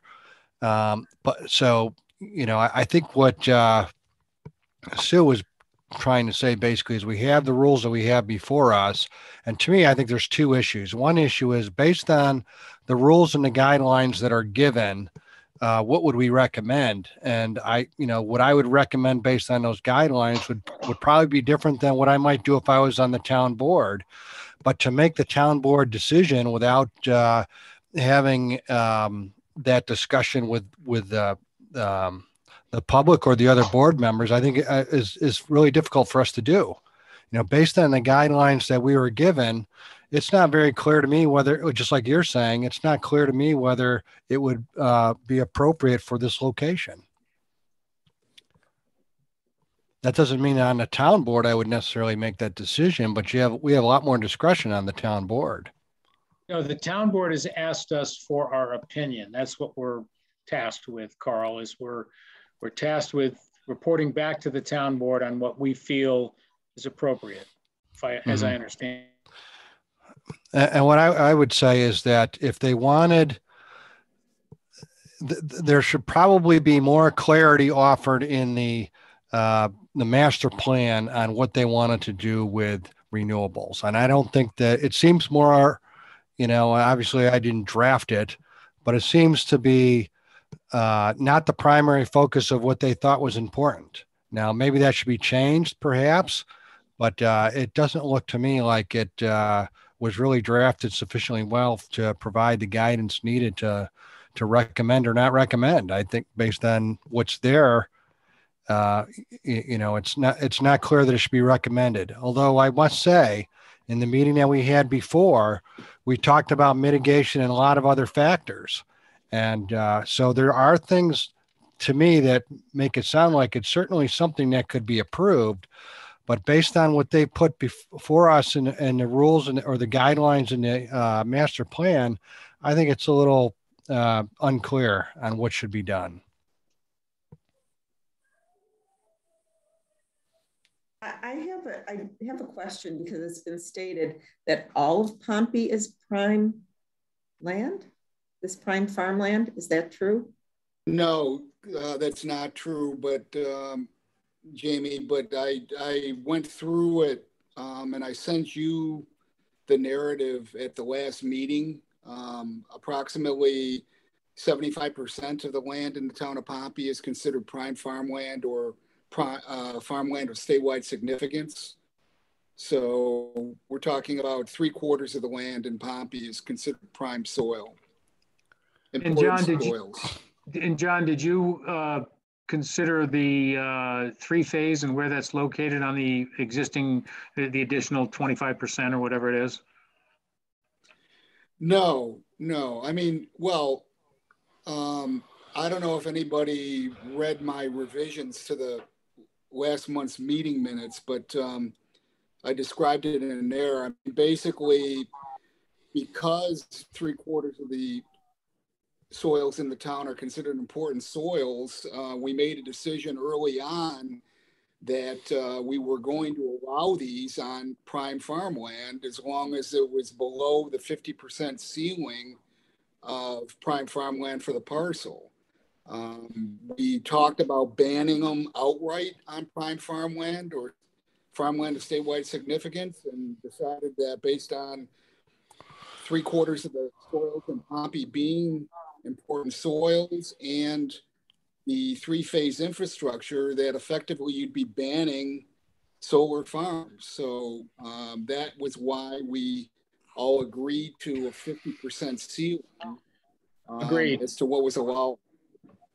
Agreed. Is it just and to follow up on before too? That was run by Central New York Regional Planning for their input because we were concerned about that, and they came back and said they thought we were being overly conservative on that, and suggested reducing it. And I told them we were concerned about preserving farmland in the town, and therefore we were going to stick with the 50%, no more than 50% of the prime farmland could be used. So that was how we arrived at that. Right. But I would point out, I really don't think the prime farmland is an issue. I think that ship has sailed. The law allows it, and for us to go back and say we're not going to recommend it because it's on prime farmland, I think is. I don't think that argument holds any water. I think it's a balance. I think it's the balancing, because it's one of the criteria. Well, okay, I'll go along with that, Jamie. But yet at the same time, even the Ag and Markets solar mitigation guidelines are just that. They're guidelines. So you stack that up again. You know, I guess it would be a question for you, but what's the pecking order? We've got a law that says you can use up to 50% of the prime farmland. Do guidelines trump a local law? I think that once there's a decision, this recommendation goes to the board that this is an area, and then you start getting into the more specific criterion. So in a broad sense, is this where the overlay should go? And then you start getting into that only 50%. Can I ask a question on the 50%? With public comment and a public hearing and all that. Right. Can I ask a question on the 50%? John, is it 50% of that piece of property or 50% of the total land in Pompey? No, 50% of the proposed parcel. Right, and so this proposed parcel, what's the percentage for the farm? About 80 acres, if I recall right, from the map Sue sent us, is prime farmland. And how many acres are proposed for the solar farm? 21. Okay. 21. So it like meets the criteria. So it meets the criteria. Yeah. Right. Under its written, possibly that it should have also looked at prime farmland that's currently tillable, because a lot of this is side hill wooded lots that's still prime farmland. Well, but again, I mean, that ship has sailed. In the spirit as you wrote it, that it meets that criteria, yes. Ag and Markets, and there are other, well, I know there's other towns in the state that flat out just totally, if it's prime farmland, it's a flat out no. So Pompey chose to put 50% in there, but it is prime farmland. Specifically, it reads, any tier 3 solar energy system shall not exceed 50% of the area of prime farmland, unique farmland, or farmland of statewide importance on the parcel, as defined by federal or state law / regulation. Right. So that takes away a lot of ambiguity. Yeah, I think it's pretty clear. You know, like I said, I think that issue should be a non-issue in my mind. The view shed, that's something I think that's worth discussing. But the soils issue, the way I'm looking at it is the law allows it. So who are we to say, well, no, we don't think it should be allowed, you know?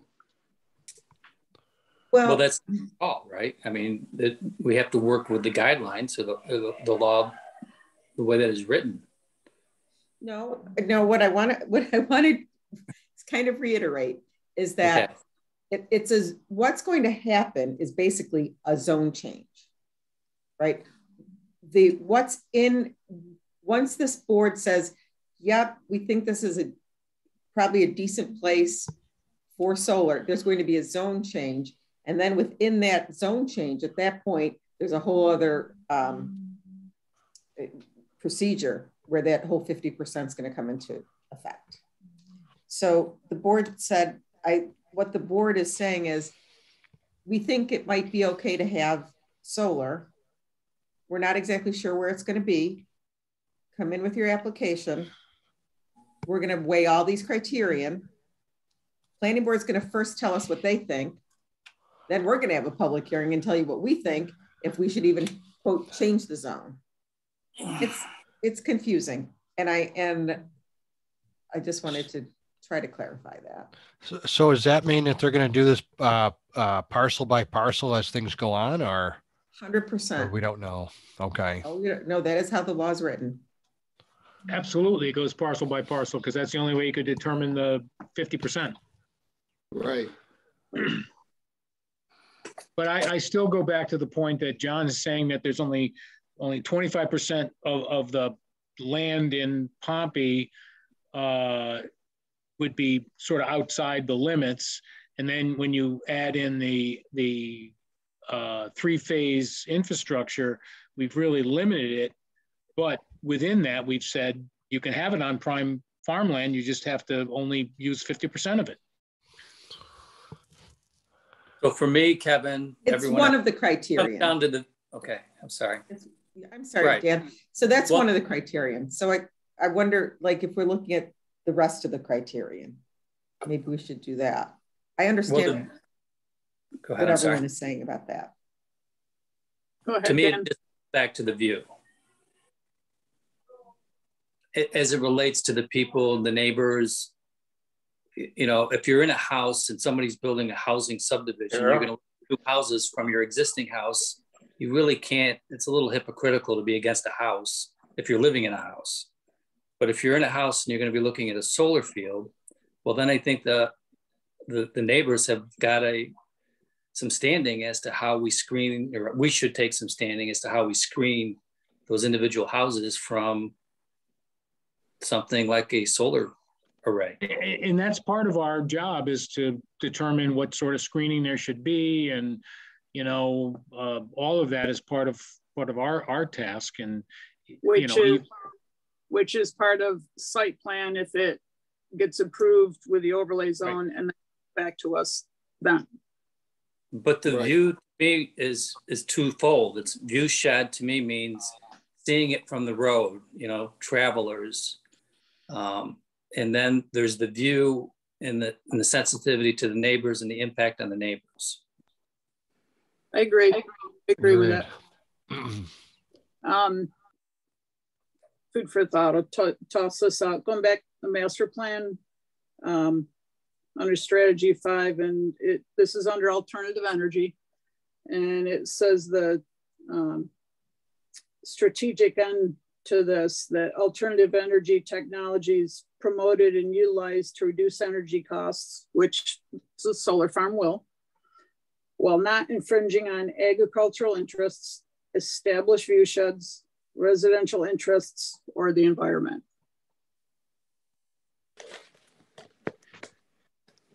So Sue, let me ask you about the agricultural interest. The individual that owns the agricultural land is not interested in farming it, but he's interested in putting a solar farm.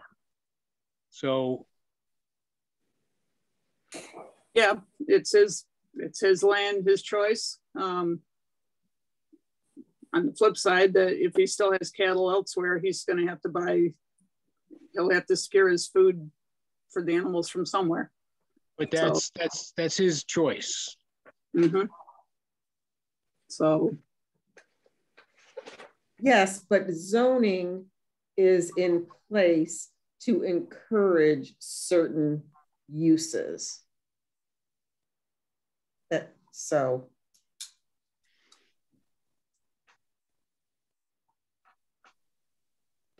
Basically, it's or discourage others. Yeah, current usage generally is ag, and based on the recommendation that goes to town board will be whether that zoning gets changed for different usage ultimately. So comments, Roy? No.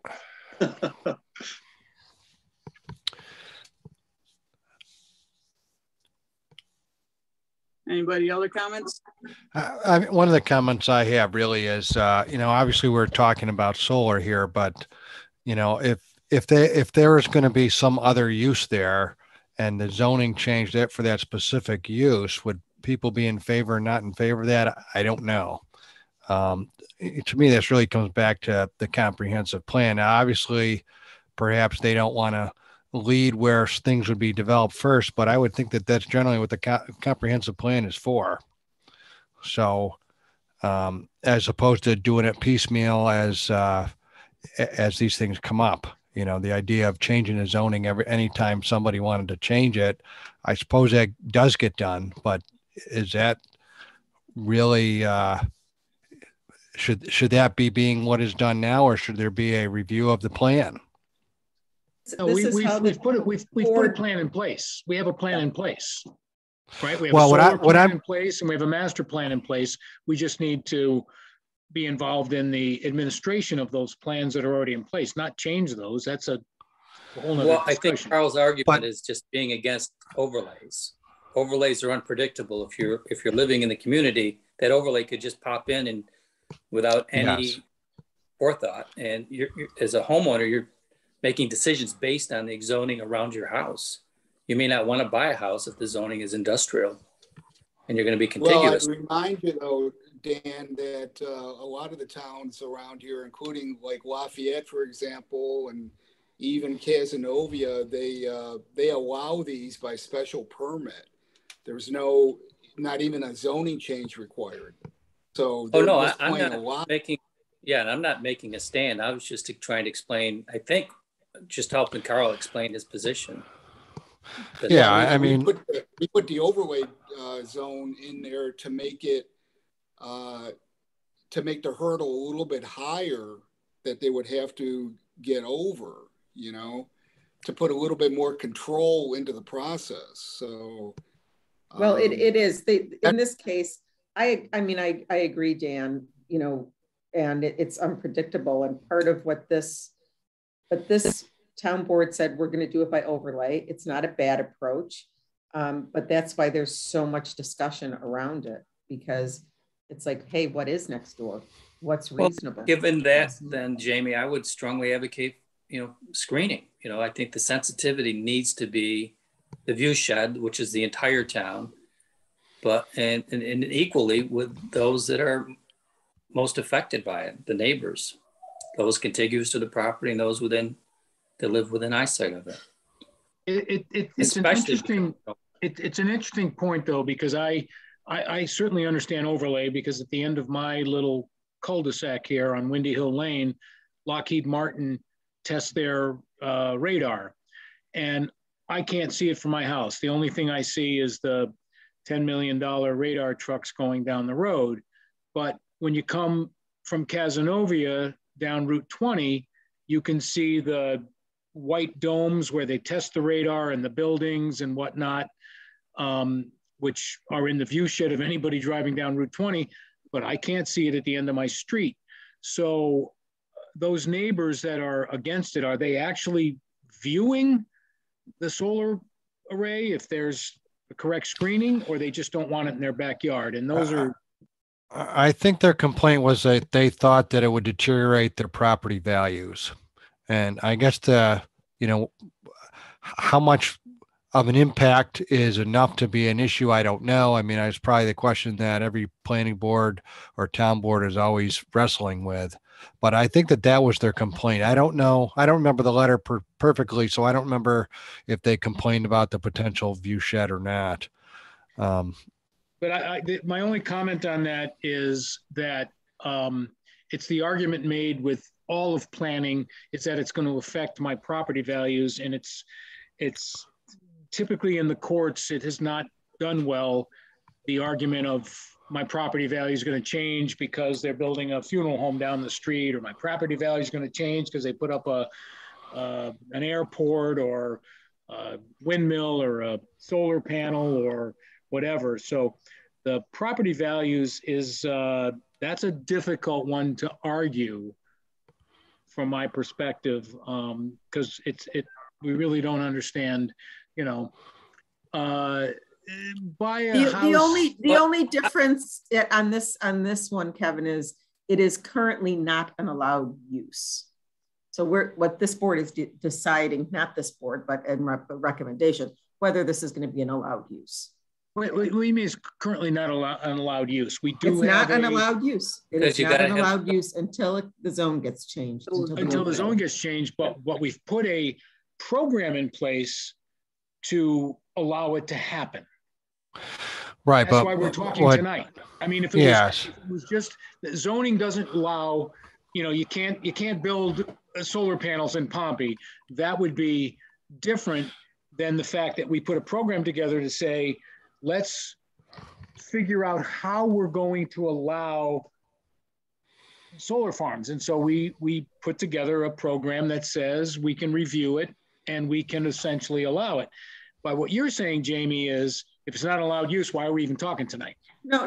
I think I was just going to piggyback on your example of property values and all of that. People tend to argue that in court when they're saying, but yeah, it's allowed here. So I don't want to hear about your property values. Correct. We're in a position where it is not allowed. We're in a position though that we can allow it though. Well, correct. We have a rule that says if it's 50% and it view shed and all of those things, we can allow it. And then the people that say it diminishes my property value don't have an argument. If we go to the board and say we think this is a good use of that piece of property. Correct. Right. If in the first instance that's determined, then all the rest of it comes in. Right. Find me a homeowner that wants Lockheed Martin at the end of their street, a landfill at the end of their street, a 7-Eleven at the end of their street, a solar panel at the end of the street. You're not going to find many homeowners that are going to embrace those, but they all have cell phones. They all use power. They all make waste to put in a landfill. It's just the whole NIMBY thing. I want all this, but not in my backyard. Put it in somebody else's backyard.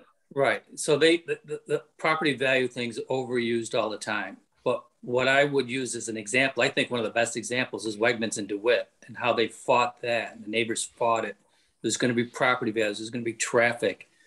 And I would argue now that if you tried to take Wegmans away, there'd be a riot. And nobody's property values were affected. And the applicant was able to overcome all the objections through screening, through various means to accommodate and to slide into that space and mitigate any impact on the neighbors. You're screening at Wegmans? I can see that from miles away. I know exactly where it is. Well, there's not a view shed. That neighborhood. Immediate neighbors. So the berms and the evergreen trees, those are huge berms to hide Wegmans. Oh yeah, they put a lot in there. Yeah, I drive that every day of my last 35 years and I can't see Wegmans when I drive by it. Really, it's well, it's the property, it's the properties that are near it. One of my friends is right there, and they did a lot of work to. I get that. Yeah. I get that, but also where it's located is a little different than Pompey on that stretch of road. Wegmans is not the only business on that stretch of road. Exactly, but there's Right. there's not solar panel farms all the way across the road either. This is new. No, So, and I will tell you that the new cell tower they put in the Linden Corners golf course, you can't tell that that's not a real tree. yeah. You're stuck in traffic or not, Kevin? I go there every day, and I get it, but we can do what Wegmans did, and we can put up the berms and the screening and so on and so forth. But this planning board, that is what ultimately our job and task will be, I think, is to do the best we can to make it fit into that parcel. Right. And I mean, I would point out that the law, I presume you guys have read the law, but we've already set the stage for that. I mean, there's specific requirements for screening, the type of vegetation that's to be used, how high it needs to be able to, look at 25% over the height of the array within 2 years of planting. So all that's already in the law. It's up to us then, once it comes to the board, to figure out how that's going to work, but and to get more specific about it. But we're not starting from scratch. This is or we wouldn't be starting from scratch, is what I'm trying to emphasize. It would have been my preference that if I was on the town board, my preference would be that we determine where these type of properties would be and to lay that out up front, as opposed to doing it ad hoc as the properties come along. Just like, you wouldn't necessarily want to put in an industrial park zone by zone. You'd want to, we've talked a lot about where the zone should be for various properties and whether we should extend the industrial areas and stuff like that. And to do something like this, just ad hoc out of the blue on a property by property basis, and by changing zoning, it doesn't sound to me like a lot of planning. No, Carl, excuse me, but we have spent, John, I'm just going to throw out 2 years planning for solar to come into our community. It's not ad hoc. We made a set of rules that if that property that's applying, that applicant is applying, if they meet those requirements, we can allow it in that area. This is not an ad hoc thing. We didn't just decide that, when somebody comes forward and says we want a solar panel, I don't know if you've read the solar program that we put together, but it very specifically says where it can be, what the requirements are, and so people can apply for it. It's not ad hoc. And in fact, nothing we do is ad hoc. If I say I want to build a house someplace, yes, we have to decide how far the house has to be from the road, how far it has to be from the neighbors, where the septic has to be, where the driveway has to be in each house. We don't say, you can only build a house here in this spot. So no, we don't do anything ad hoc. We have rules, we're just enforcing them. But on a house by house basis, you're not changing the application of zoning. So to me, my preference would be, you guys, yes, you are. I think that a lot of the, yes, you are. If I want to build a house, just like the bed and breakfast that's down on Route 20, that's too close to the road, that has a silo they want to use, that's too close to the road, we made changes. So yes, each property we do property by property. Absolutely. So you're saying every property we rezone the property. I don't think that's the case. All the neighbors' concerns, if there are concerns. Right, but we're not changing like industrial to residential and residential to industrial every time a property comes along. We're not generally doing that. That's not I don't think that's a reasonable way to look at this, Carl. I mean, it's a means to an end as far as the overlay district. It's not like we're rezoning it to put a factory in there, an Amazon warehouse or something like that. It's the process that we came up with. And as far as talking about the comprehensive plan and figuring out where these could go, we took all that into account when we wrote the solar law. I mean, we've only got three-phase power along certain sections of Route 20, Sweet Road, Pompey Center Road, Orrin Delphi Road. There's a very limited number of areas where these could go in the first place. I'm in agreement. What I'm saying is my preference would be, given the rules that were created, is that those areas would be designated, up front, because then there would be, it'd be a lot more clear on what the plan would be and where these permissible places would be. And right now, I would say that the public wouldn't necessarily know where those solar farms or whatever could be put. We designated that. We actually did designate where they can be. They can be in 50% of the arable land or tillable land or whatever the ag and markets. So if you look at the maps and you look at the maps where the three-phase is, you'll know where it can go. And you just have to meet the other requirements. If it's all been defined, then why does zoning have to be changed every time one goes in? Because it was a way of giving the town board some power to be able to say,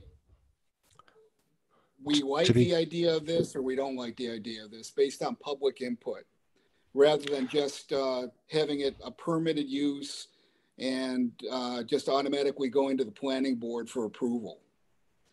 It was to introduce an extra step so that, so that they had more control over it. So they wanted a lot more flexibility, is what you're saying, and to be able to just rather than, like I said, like Lafayette, for example, you just got to get a special permit. Cazenovia, you just got to get a special permit, but it's an approved use. So I guess the question is, and it's been quite a robust discussion. We can. I'm hearing. I have a sense. I think we lost Roy somewhere. I don't see him on here anymore. So we're supposed to deliver basically a report, and I don't know. I hear Carl, he hasn't seemed too keen on it. It sounds like Sue's not so keen on the recommendation. I hear John and Dan and Kevin probably, yes, with some, caveats. How can we come to a recommendation?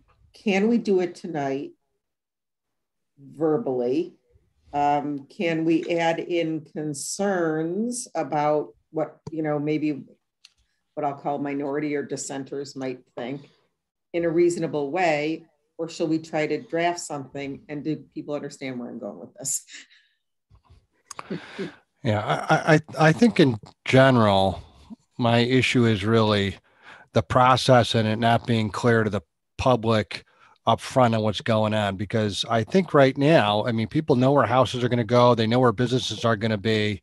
And I don't think the general public would necessarily know where solar farms are going to be. That's my primary issue. I think that the all the stuff that we talked about that was put together, I think was well done. It just would seem to me that it would be more appropriate for the town to be more upfront about what's happening instead of it being ad hoc. To me, it's ad hoc because, like I said, is right now, where residential goes, where industrial goes. Something like this is, to me, less clear. The rules give you a way to get there, but it's, not the way I think that I would have done it if it was me. Given the rules that we're there and the criterion we're looking at right now, Carl, are you thinking that you would say this would be an appropriate or would not be an appropriate area for the recommendation? I think that what I would say is if I was the town, I could go either way on what we would do. Okay. I think the real issue is how by doing this in the fashion that it's laid out, so that that we would potentially do a zoning change every time somebody wanted to put one in. To me, that's not really the ideal way to do it. I think that's the biggest complaint that I have. Yeah, but Carl, that's how we put Lockheed Martin at the end of my street. That's how we put the antennas up on Sevier Road. That's how we do it. That's how the rules work. Well, I get that, Carl, too, that you're probably talking about maybe a handful of these as time goes on.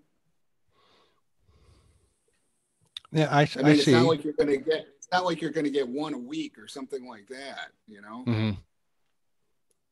Yeah. Because there will be limitations. And also, I mean, as far as where they go, you just need to look at three-phase infrastructure and look at the rest of the criteria in the law. It's a 10-acre minimum site. Yeah.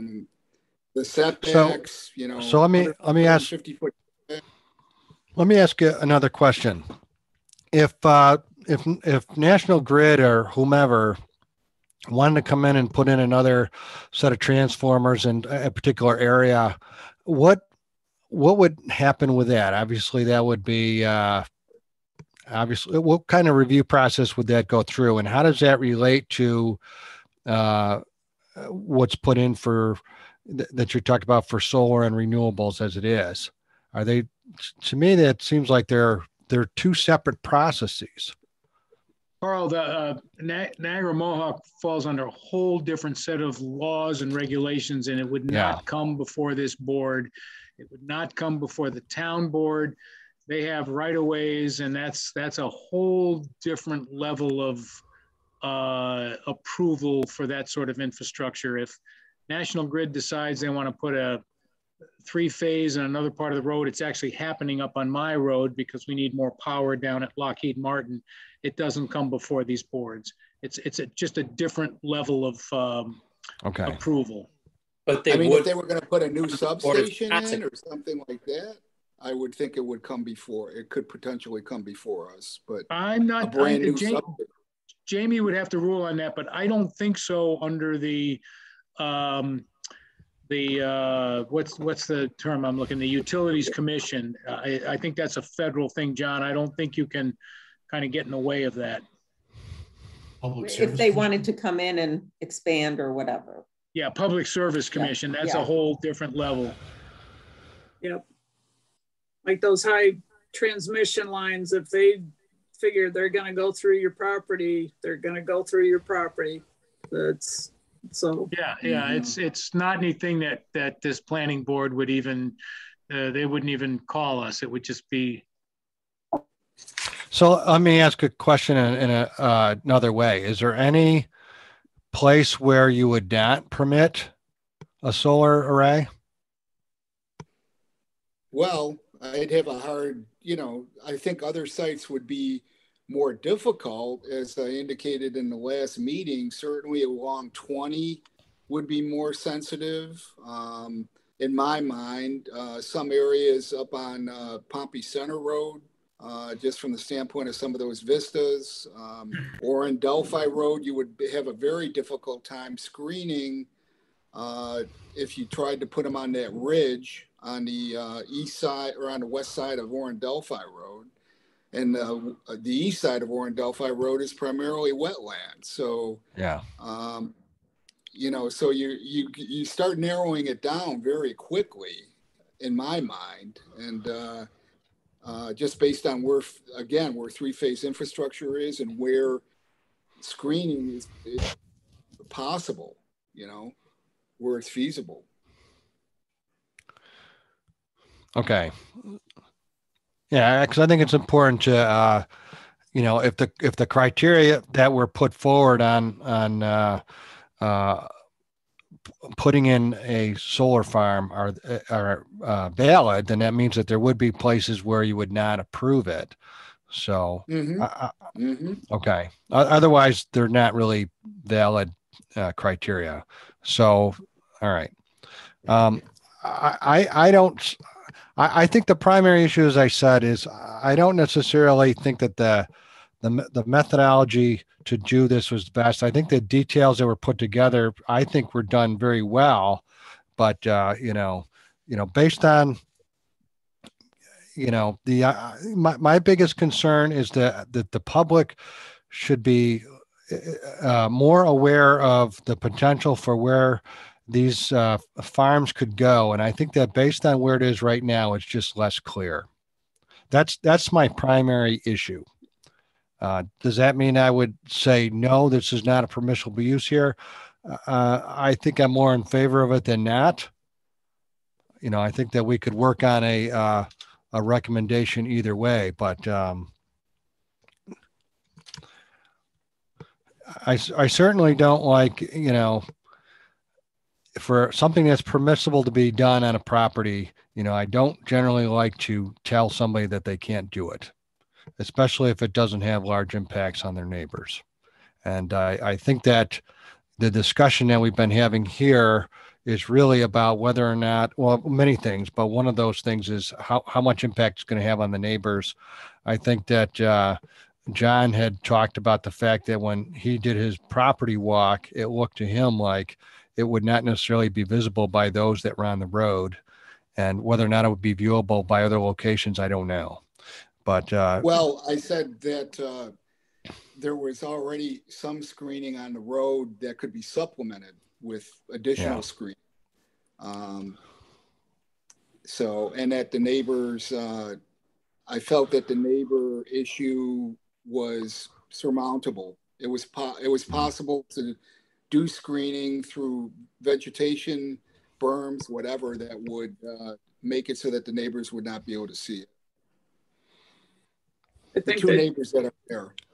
The true view shed analysis, I think that this goes to the town board, that if Gordon's company does the true view shed analysis, you'll have a truer representation then on the view shed.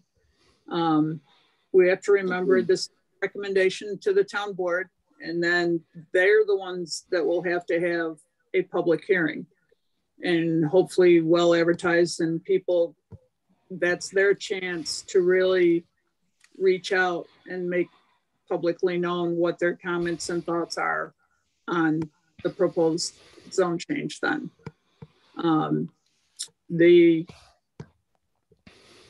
A couple have reached out, and that they are the immediate neighbors.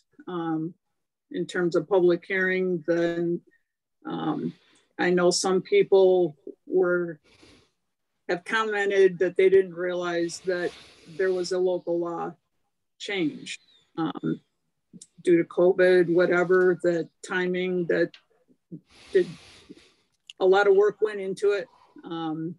Some people just aren't aware of it. And then the first time it goes through, that I'm sure that there'll be people, and people will be for it, and some will speak against it. And their comments and thoughts will become very evident at that point. I agree with some of the question that Carl asked, that if not here, then where, or if not here, then where. Definitely on that, and probably then a better guidance of with an evaluation of the recommendation to go forward would definitely be helpful. But Sue, I disagree. Because we can't write zoning that tells everybody exactly where to build their house. And we write a set of rules, and then people put an application in according to the rules.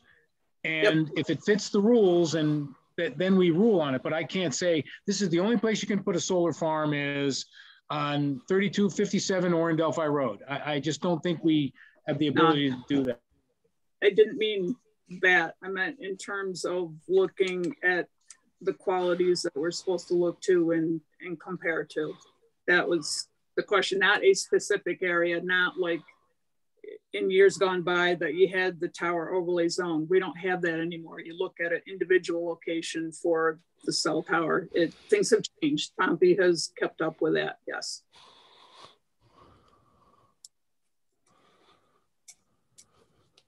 We seem to have lost Roy somewhere along the way. He's got to put his chickens to bed. Do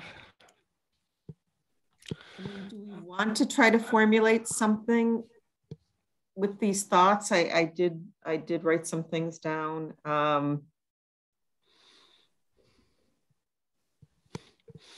You know, right? It's been a long discussion, and may I just make a couple of quick points that I think are relevant to the discussion? Go ahead, Gordon. Sure. Thanks. So I understand the change in use is a concern, and while we are talking about a lengthy presence on the site, it isn't a permanent conversion, and we are bound, assuming things move ahead, by the town's law, which requires a decommissioning security, ensuring that the project's going to get removed. And in the meantime, it's, we specify sheep grazing, we specify native pollinator friendly habitat, and as far as protecting farmland in the long run, when this thing gets removed, that farmland is going to be as healthy as it's ever been.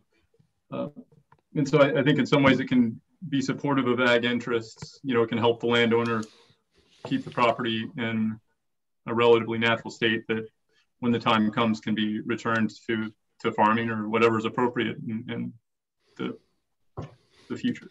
The last thing is just as far as the locational aspect, John's right. I mean, he's talked about, the limitation to the three-phase lines. I mean, we're talking about 20 acres out of, I think if you use that ballpark, 75% of prime farmland, we're talking about 20 acres out of, roughly 40,000 acres in the town of Pompey. And there's also that provision that, this is going to be nothing closer than a mile. You've got this site, the town says no more solar farms within a mile radius of that particular location. So I think the town law anyway has done a good job of making provisions to limit density, to kind of control where these things go. And I think it's a workable solution. And the vegetative screen, some of the stuff we talked about to protect viewshed, I think that's all manageable. I appreciate you letting me make a comment. Yeah, question for you, Gordon. You say about removing it and then being just as good soil, healthy soil when it's done. Have you had any in for any length of time in order you removed it at this point? Not that long, no. Not 25 years, no. Okay.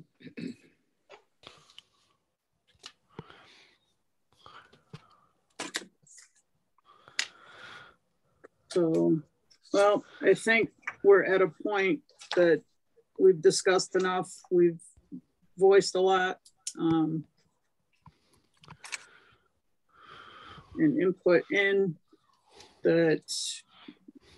I wish Roy was on here, but we lost him for the evening. I know he had problems earlier with connections. So,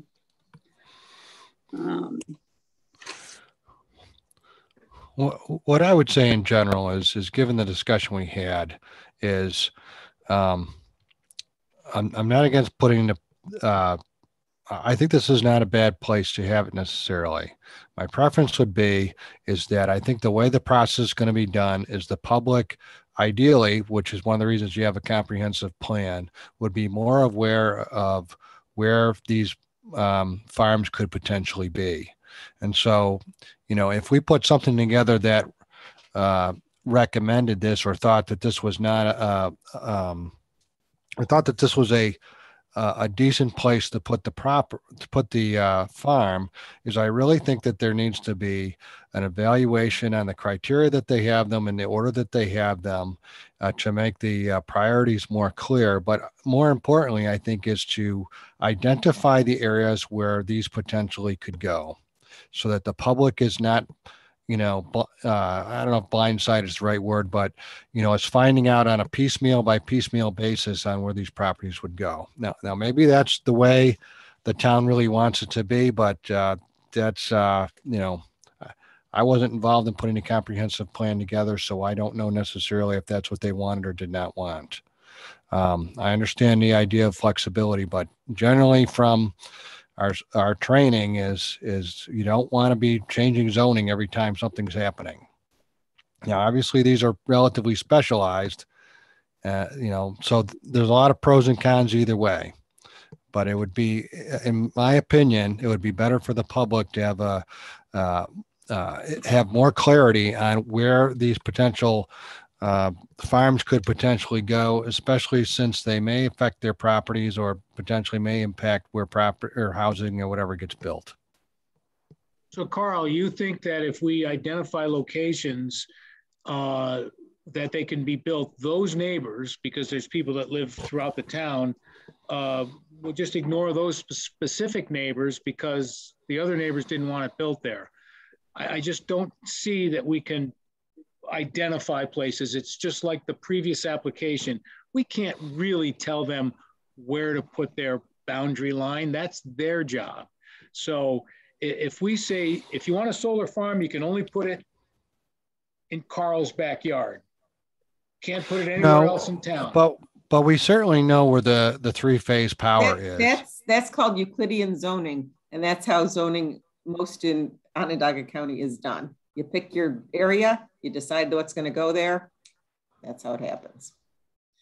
So I know, okay, but it happens that way. But still, not, this is a more flexible way of zoning.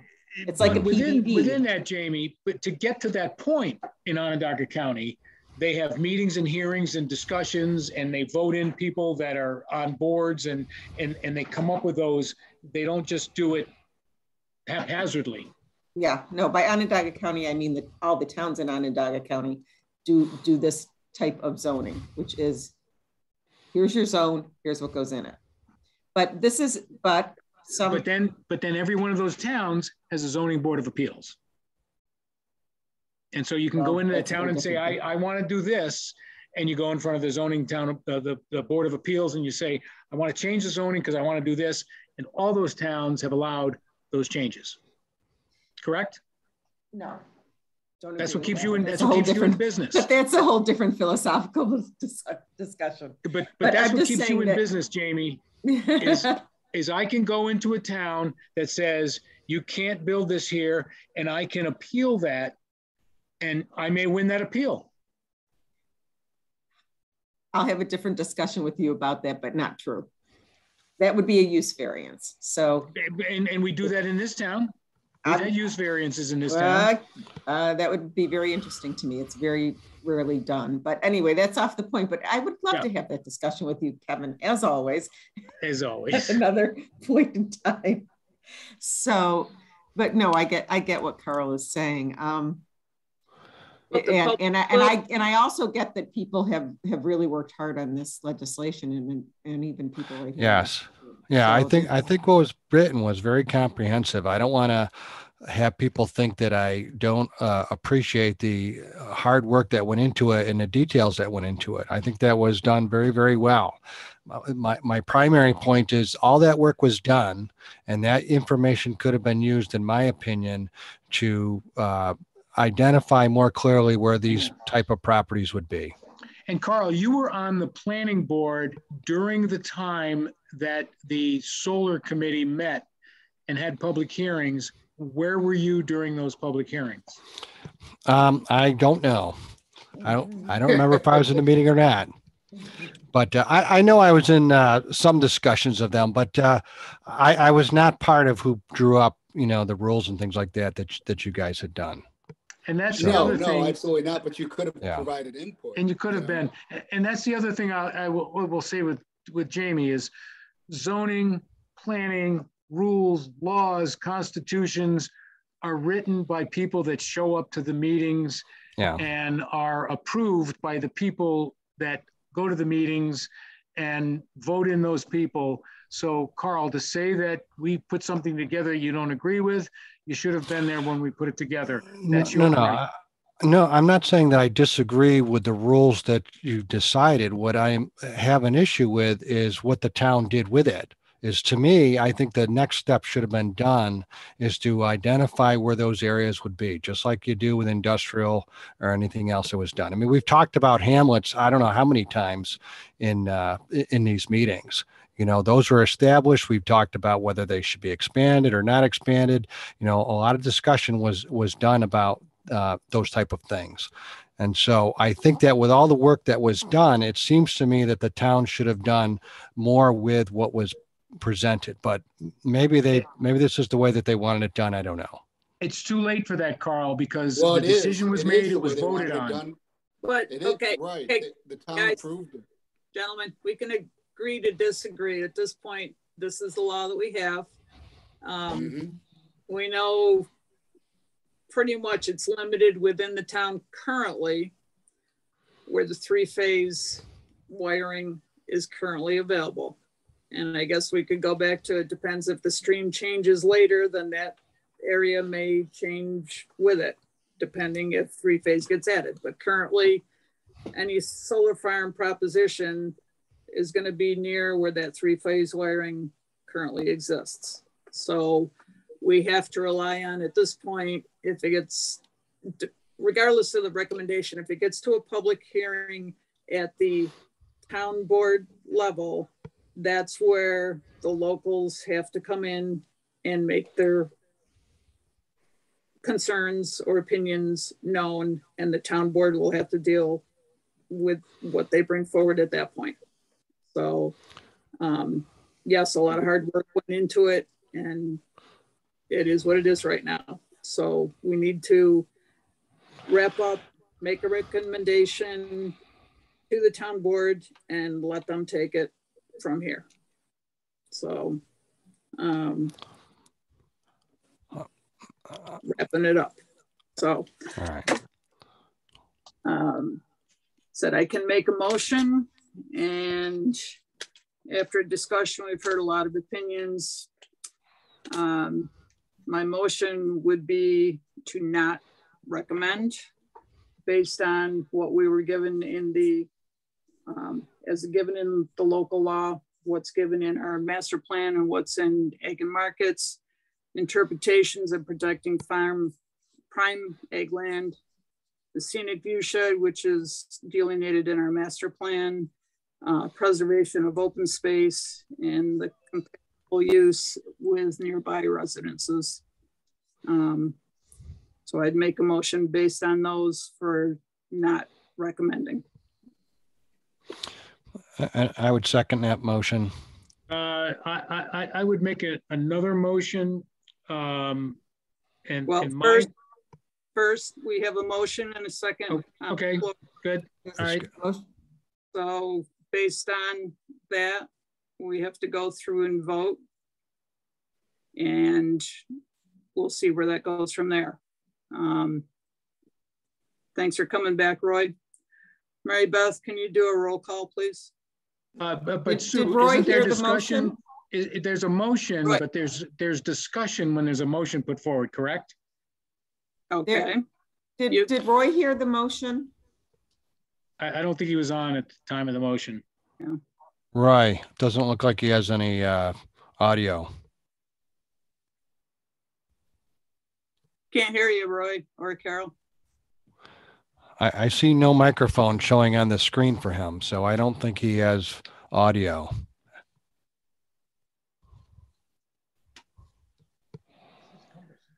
While we're waiting for Roy's audio, I understand that a motion is made, a second to the motion, and then we ask for discussion before a vote. Right, but you can't. I know, I can't make another motion, but I can ask for discussion before the vote, and you asked for a vote. Yep, my bad. Discussion? Or we're trying to wait for Roy here for. Let's wait for Roy.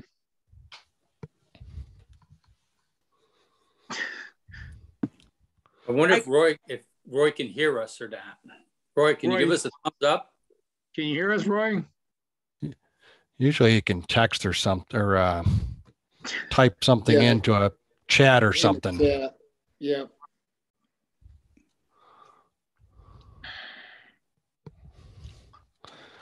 So, just some commentary, I guess, is that the issue I have is, as she read, that's what was that's what the current priorities are that are set up.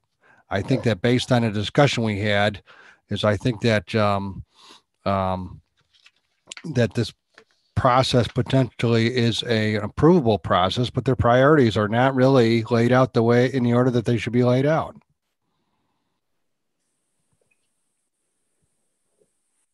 Kevin, you're muted if you're talking.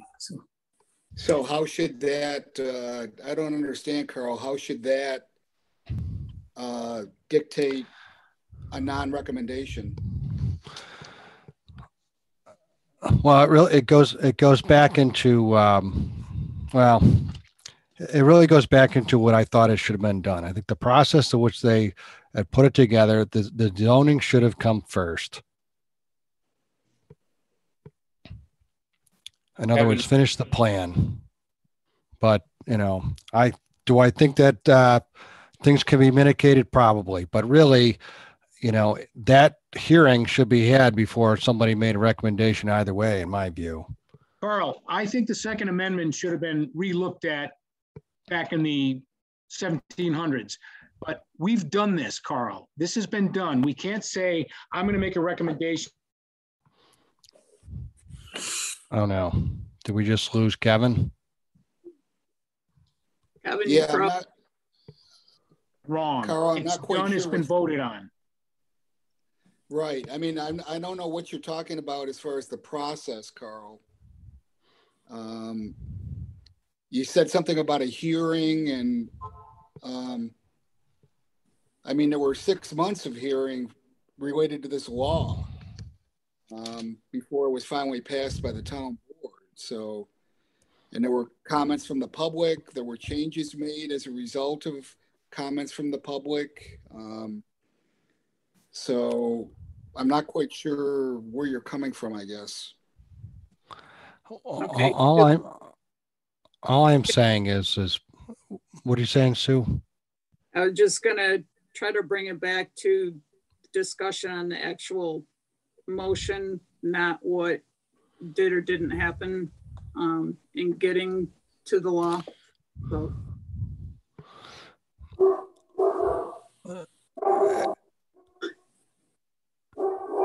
Not my dog. Yeah, that's my dog. And I've kept my dog quiet. So it sounds like the other board members are saying that the criteria used in this motion are not valid. Basically, I'm looking at, there's a motion and a second, there's discussion on it, and then vote. If it goes forward, fine. If it doesn't, then we go from there. Just we're spinning wheels now. So yeah, let's get it. Carl, I don't know what you're talking about, but I want a discussion on the motion. I understand the motion. Sue, you said that Ag and Markets said, you made a statement about Ag and Markets in your motion, but we made a decision that within Ag and Markets, we were allowing 50% of the proposed land to be set aside for arable land, and 50% can be used for solar farms. So I think your motion makes it sound like Ag and Markets say that you got to use the whole property for farming, and that's not what that's not what our law says. Or our it's not a law, but it's our solar, whatever you call it, John. It is a law. It is a local law. All right, so it's the law. So the law doesn't say that all the property has to be in accordance with Ag and Markets. It says that 50% of the property can be used for solar farm. Actually, Kevin, it's the criterion. One of the criterion is what is looking at the whether it's farmable land. I think that's what Sue was saying. That's a criteria. Yep, but for this board right now. For this board, but Sue made a motion that said Ag and Market says that it has to be used for farming, and I think that's. I don't think that's what she said. I get the 50%.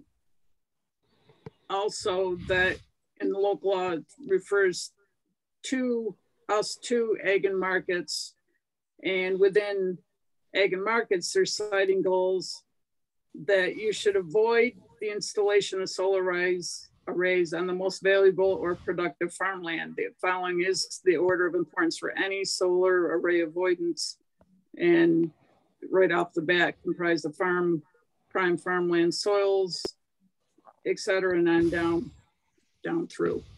So that's where my statement there. I understand the 50%. Okay, fair enough.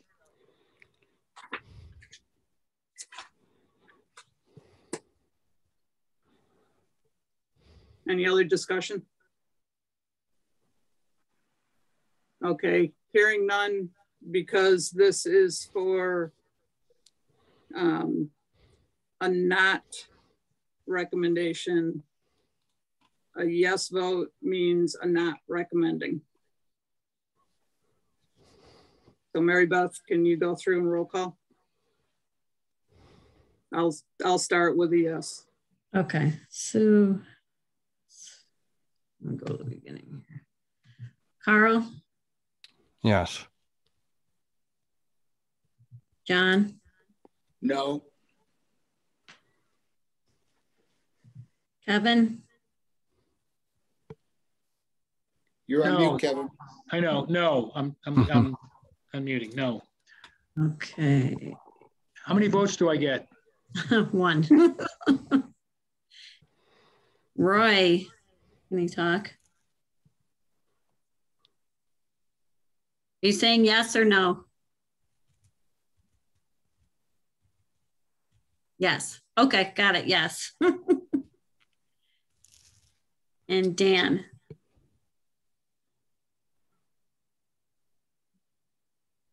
Yes. Yes. Okay. 4 yeses, 2 noes.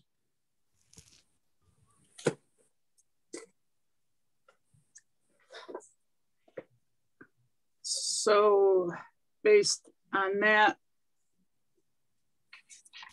motion is approved to not recommend the tier 3 solar submitted by Pivot Energy on Sweet Road. This recommendation. So may yes. May I recommend, because this is a recommendation and there was quite a bit of dissent. If the dissenting people want to make some statement that will also go to the town board, I think that would be important. That's up to the chair. That's fine. So is that just that's fine or? No, the dissenting ones, the ones that voted no versus. Correct. Okay, so I'm fine. The motion carried for a non-recommendation. Right. Correct? Yes. Anyone 4-2 misunderstands that? Right. Is it like the Supreme Court? Can I get my clerk to write my dissent? Yes. Who's your clerk? But John Shaheen, actually my wife, Alexandra, but is it something we can write and put in the record, or do we have to throw it out tonight? I think it would be appropriate to make a statement, not probably on the record tonight, Kevin. Okay. John, you can go first. All right, well, as I've indicated before, my sense is that the local law allows use of prime farmland as long as they meet the criteria in the law And so I don't see that as an issue. The land was previously essentially scrub that was cleared and now is utilized for growing hay. From a view shed standpoint, as I've said before,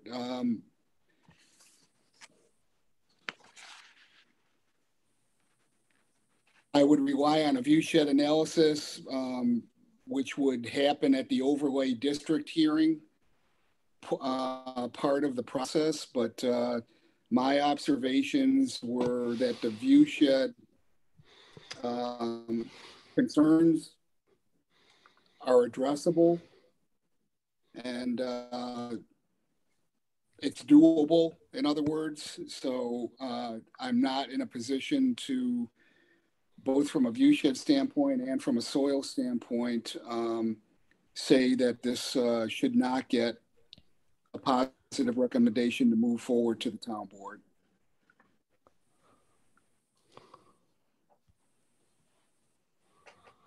My turn? Yes, Kevin. Okay, yeah. Ready, or are you still writing?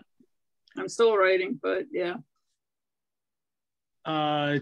Kevin Corson, one of the dissenters, it's my belief that the applicant has met the requirements for the solar law written by and approved by the town board of the town of Pompey. And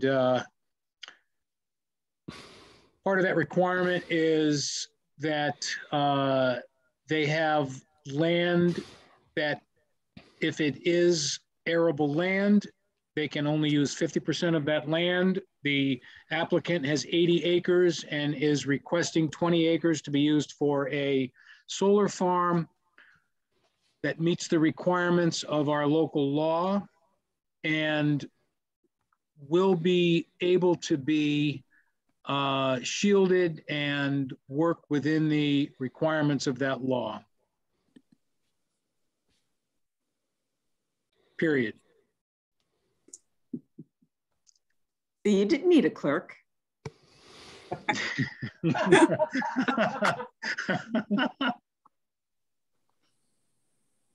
I only remembered my shorthand from too many years ago.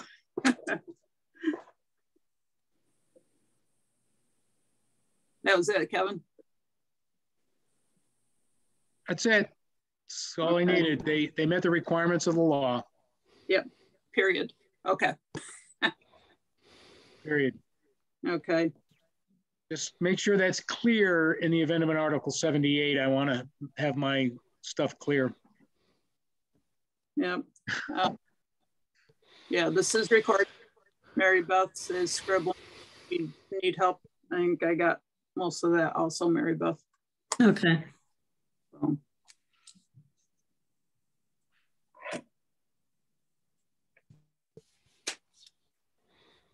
So next step, we got to write actually write it, Jamie? I don't think so. I think what we're sending is fine as it is, unless you want to add anything. Sue? Yeah. The only thing I would add, the letter that you've written, I think is fine, but I would add the two dissensions comments. Yeah, that was my thought on that.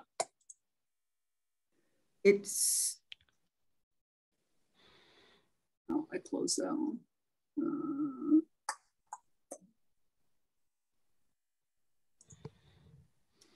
So the draft recommendation is what you want sent, Sue, with the dissenting opinions.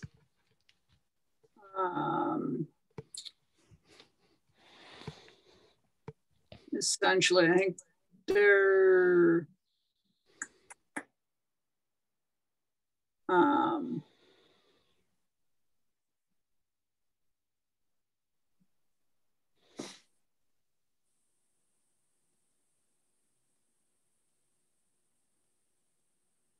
I believe so. At the end to add, yeah. Mary Beth, you'll listen to it, right? Those last yes. dissensions. Oh, yes. We'll try to get a word for word of those. Yes. Okay? Yes. I think that's important. Thank you. Me too. Usually we don't do a word for word, as you know. Yeah. Thank you. Yes. Yeah. Okay. All right. I thank everybody. It's a long process. It is new to everybody. I think, at least on this part, there's probably some things that we all either learned or can learn from, or make suggestions how to streamline it and answer some of our other questions right off the bat also. Other than that, I do have a question. In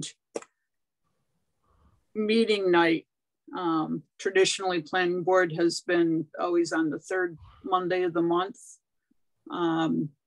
Just kind of feeling people out because we tend to meet more than the zoning board, and possibly a chance to switch meeting nights with the planning board. So instead of the third Monday, which always creates problems for us right off the bat in the beginning of the year of January, it doesn't work for Jamie. Federal holidays, that's the issue. So, because Martin Luther King holiday followed by President's on the first 2 meeting months. Jamie, you're shaking your head. You're not available. No, I'm just trying to come up with the yeah, I have a problem because I have the other Mondays I've got on last planning board. Okay. Okay. We could possibly do, as long as we set it up in advance, we can make an arrangement for a different day. Is that the problem that we're missing meetings? Well, or what do we do? What's the problem? When we always have the issue, different people from the public have commented that when we have an agenda and it falls on the federal holiday, what are you doing? Have a public meeting on a federal holiday, and that affects January and February to start the year. Is today a federal holiday? Did I miss it? It's still December. We're trying to plan ahead. But no matter what day we do it, there's going to be something that might interfere. It's been the third Monday for how long? I know, ever since I've been on this. But so, what's the specific reason, Sue? Have you got like something, berries to pick or something on that day? Or? Yeah, but have a lot of people complained about it, or is it? Over the years, there's been enough, but that's, again, food for thought. Always we just go with it, and you're on, is it legality that still continue holding the public meetings on those holidays? Yeah, you can have your meetings. It's not. That's actually helpful to me because I have other meetings, and when there's federal holidays, it means I don't have conflicts in meetings. Okay. And I didn't make the last meeting because I forgot. Oh, we were worried about you. We're like, he always comes. Where is he? That's weird. Okay, it happens. He was preparing his turkey. So okay, all right, we'll stay with the third Monday and go with it then. So that's all I had tonight. So motion to adjourn. I'll make that motion. Motion to adjourn. And second. I saw Dan raise his thumb first, so I'm going to give it. So I'll second. Everybody in agreement, say aye. Aye. Aye. Thank you, everyone. Happy holidays. Happy holidays. Yep. Happy holidays, everyone. Happy holidays, all.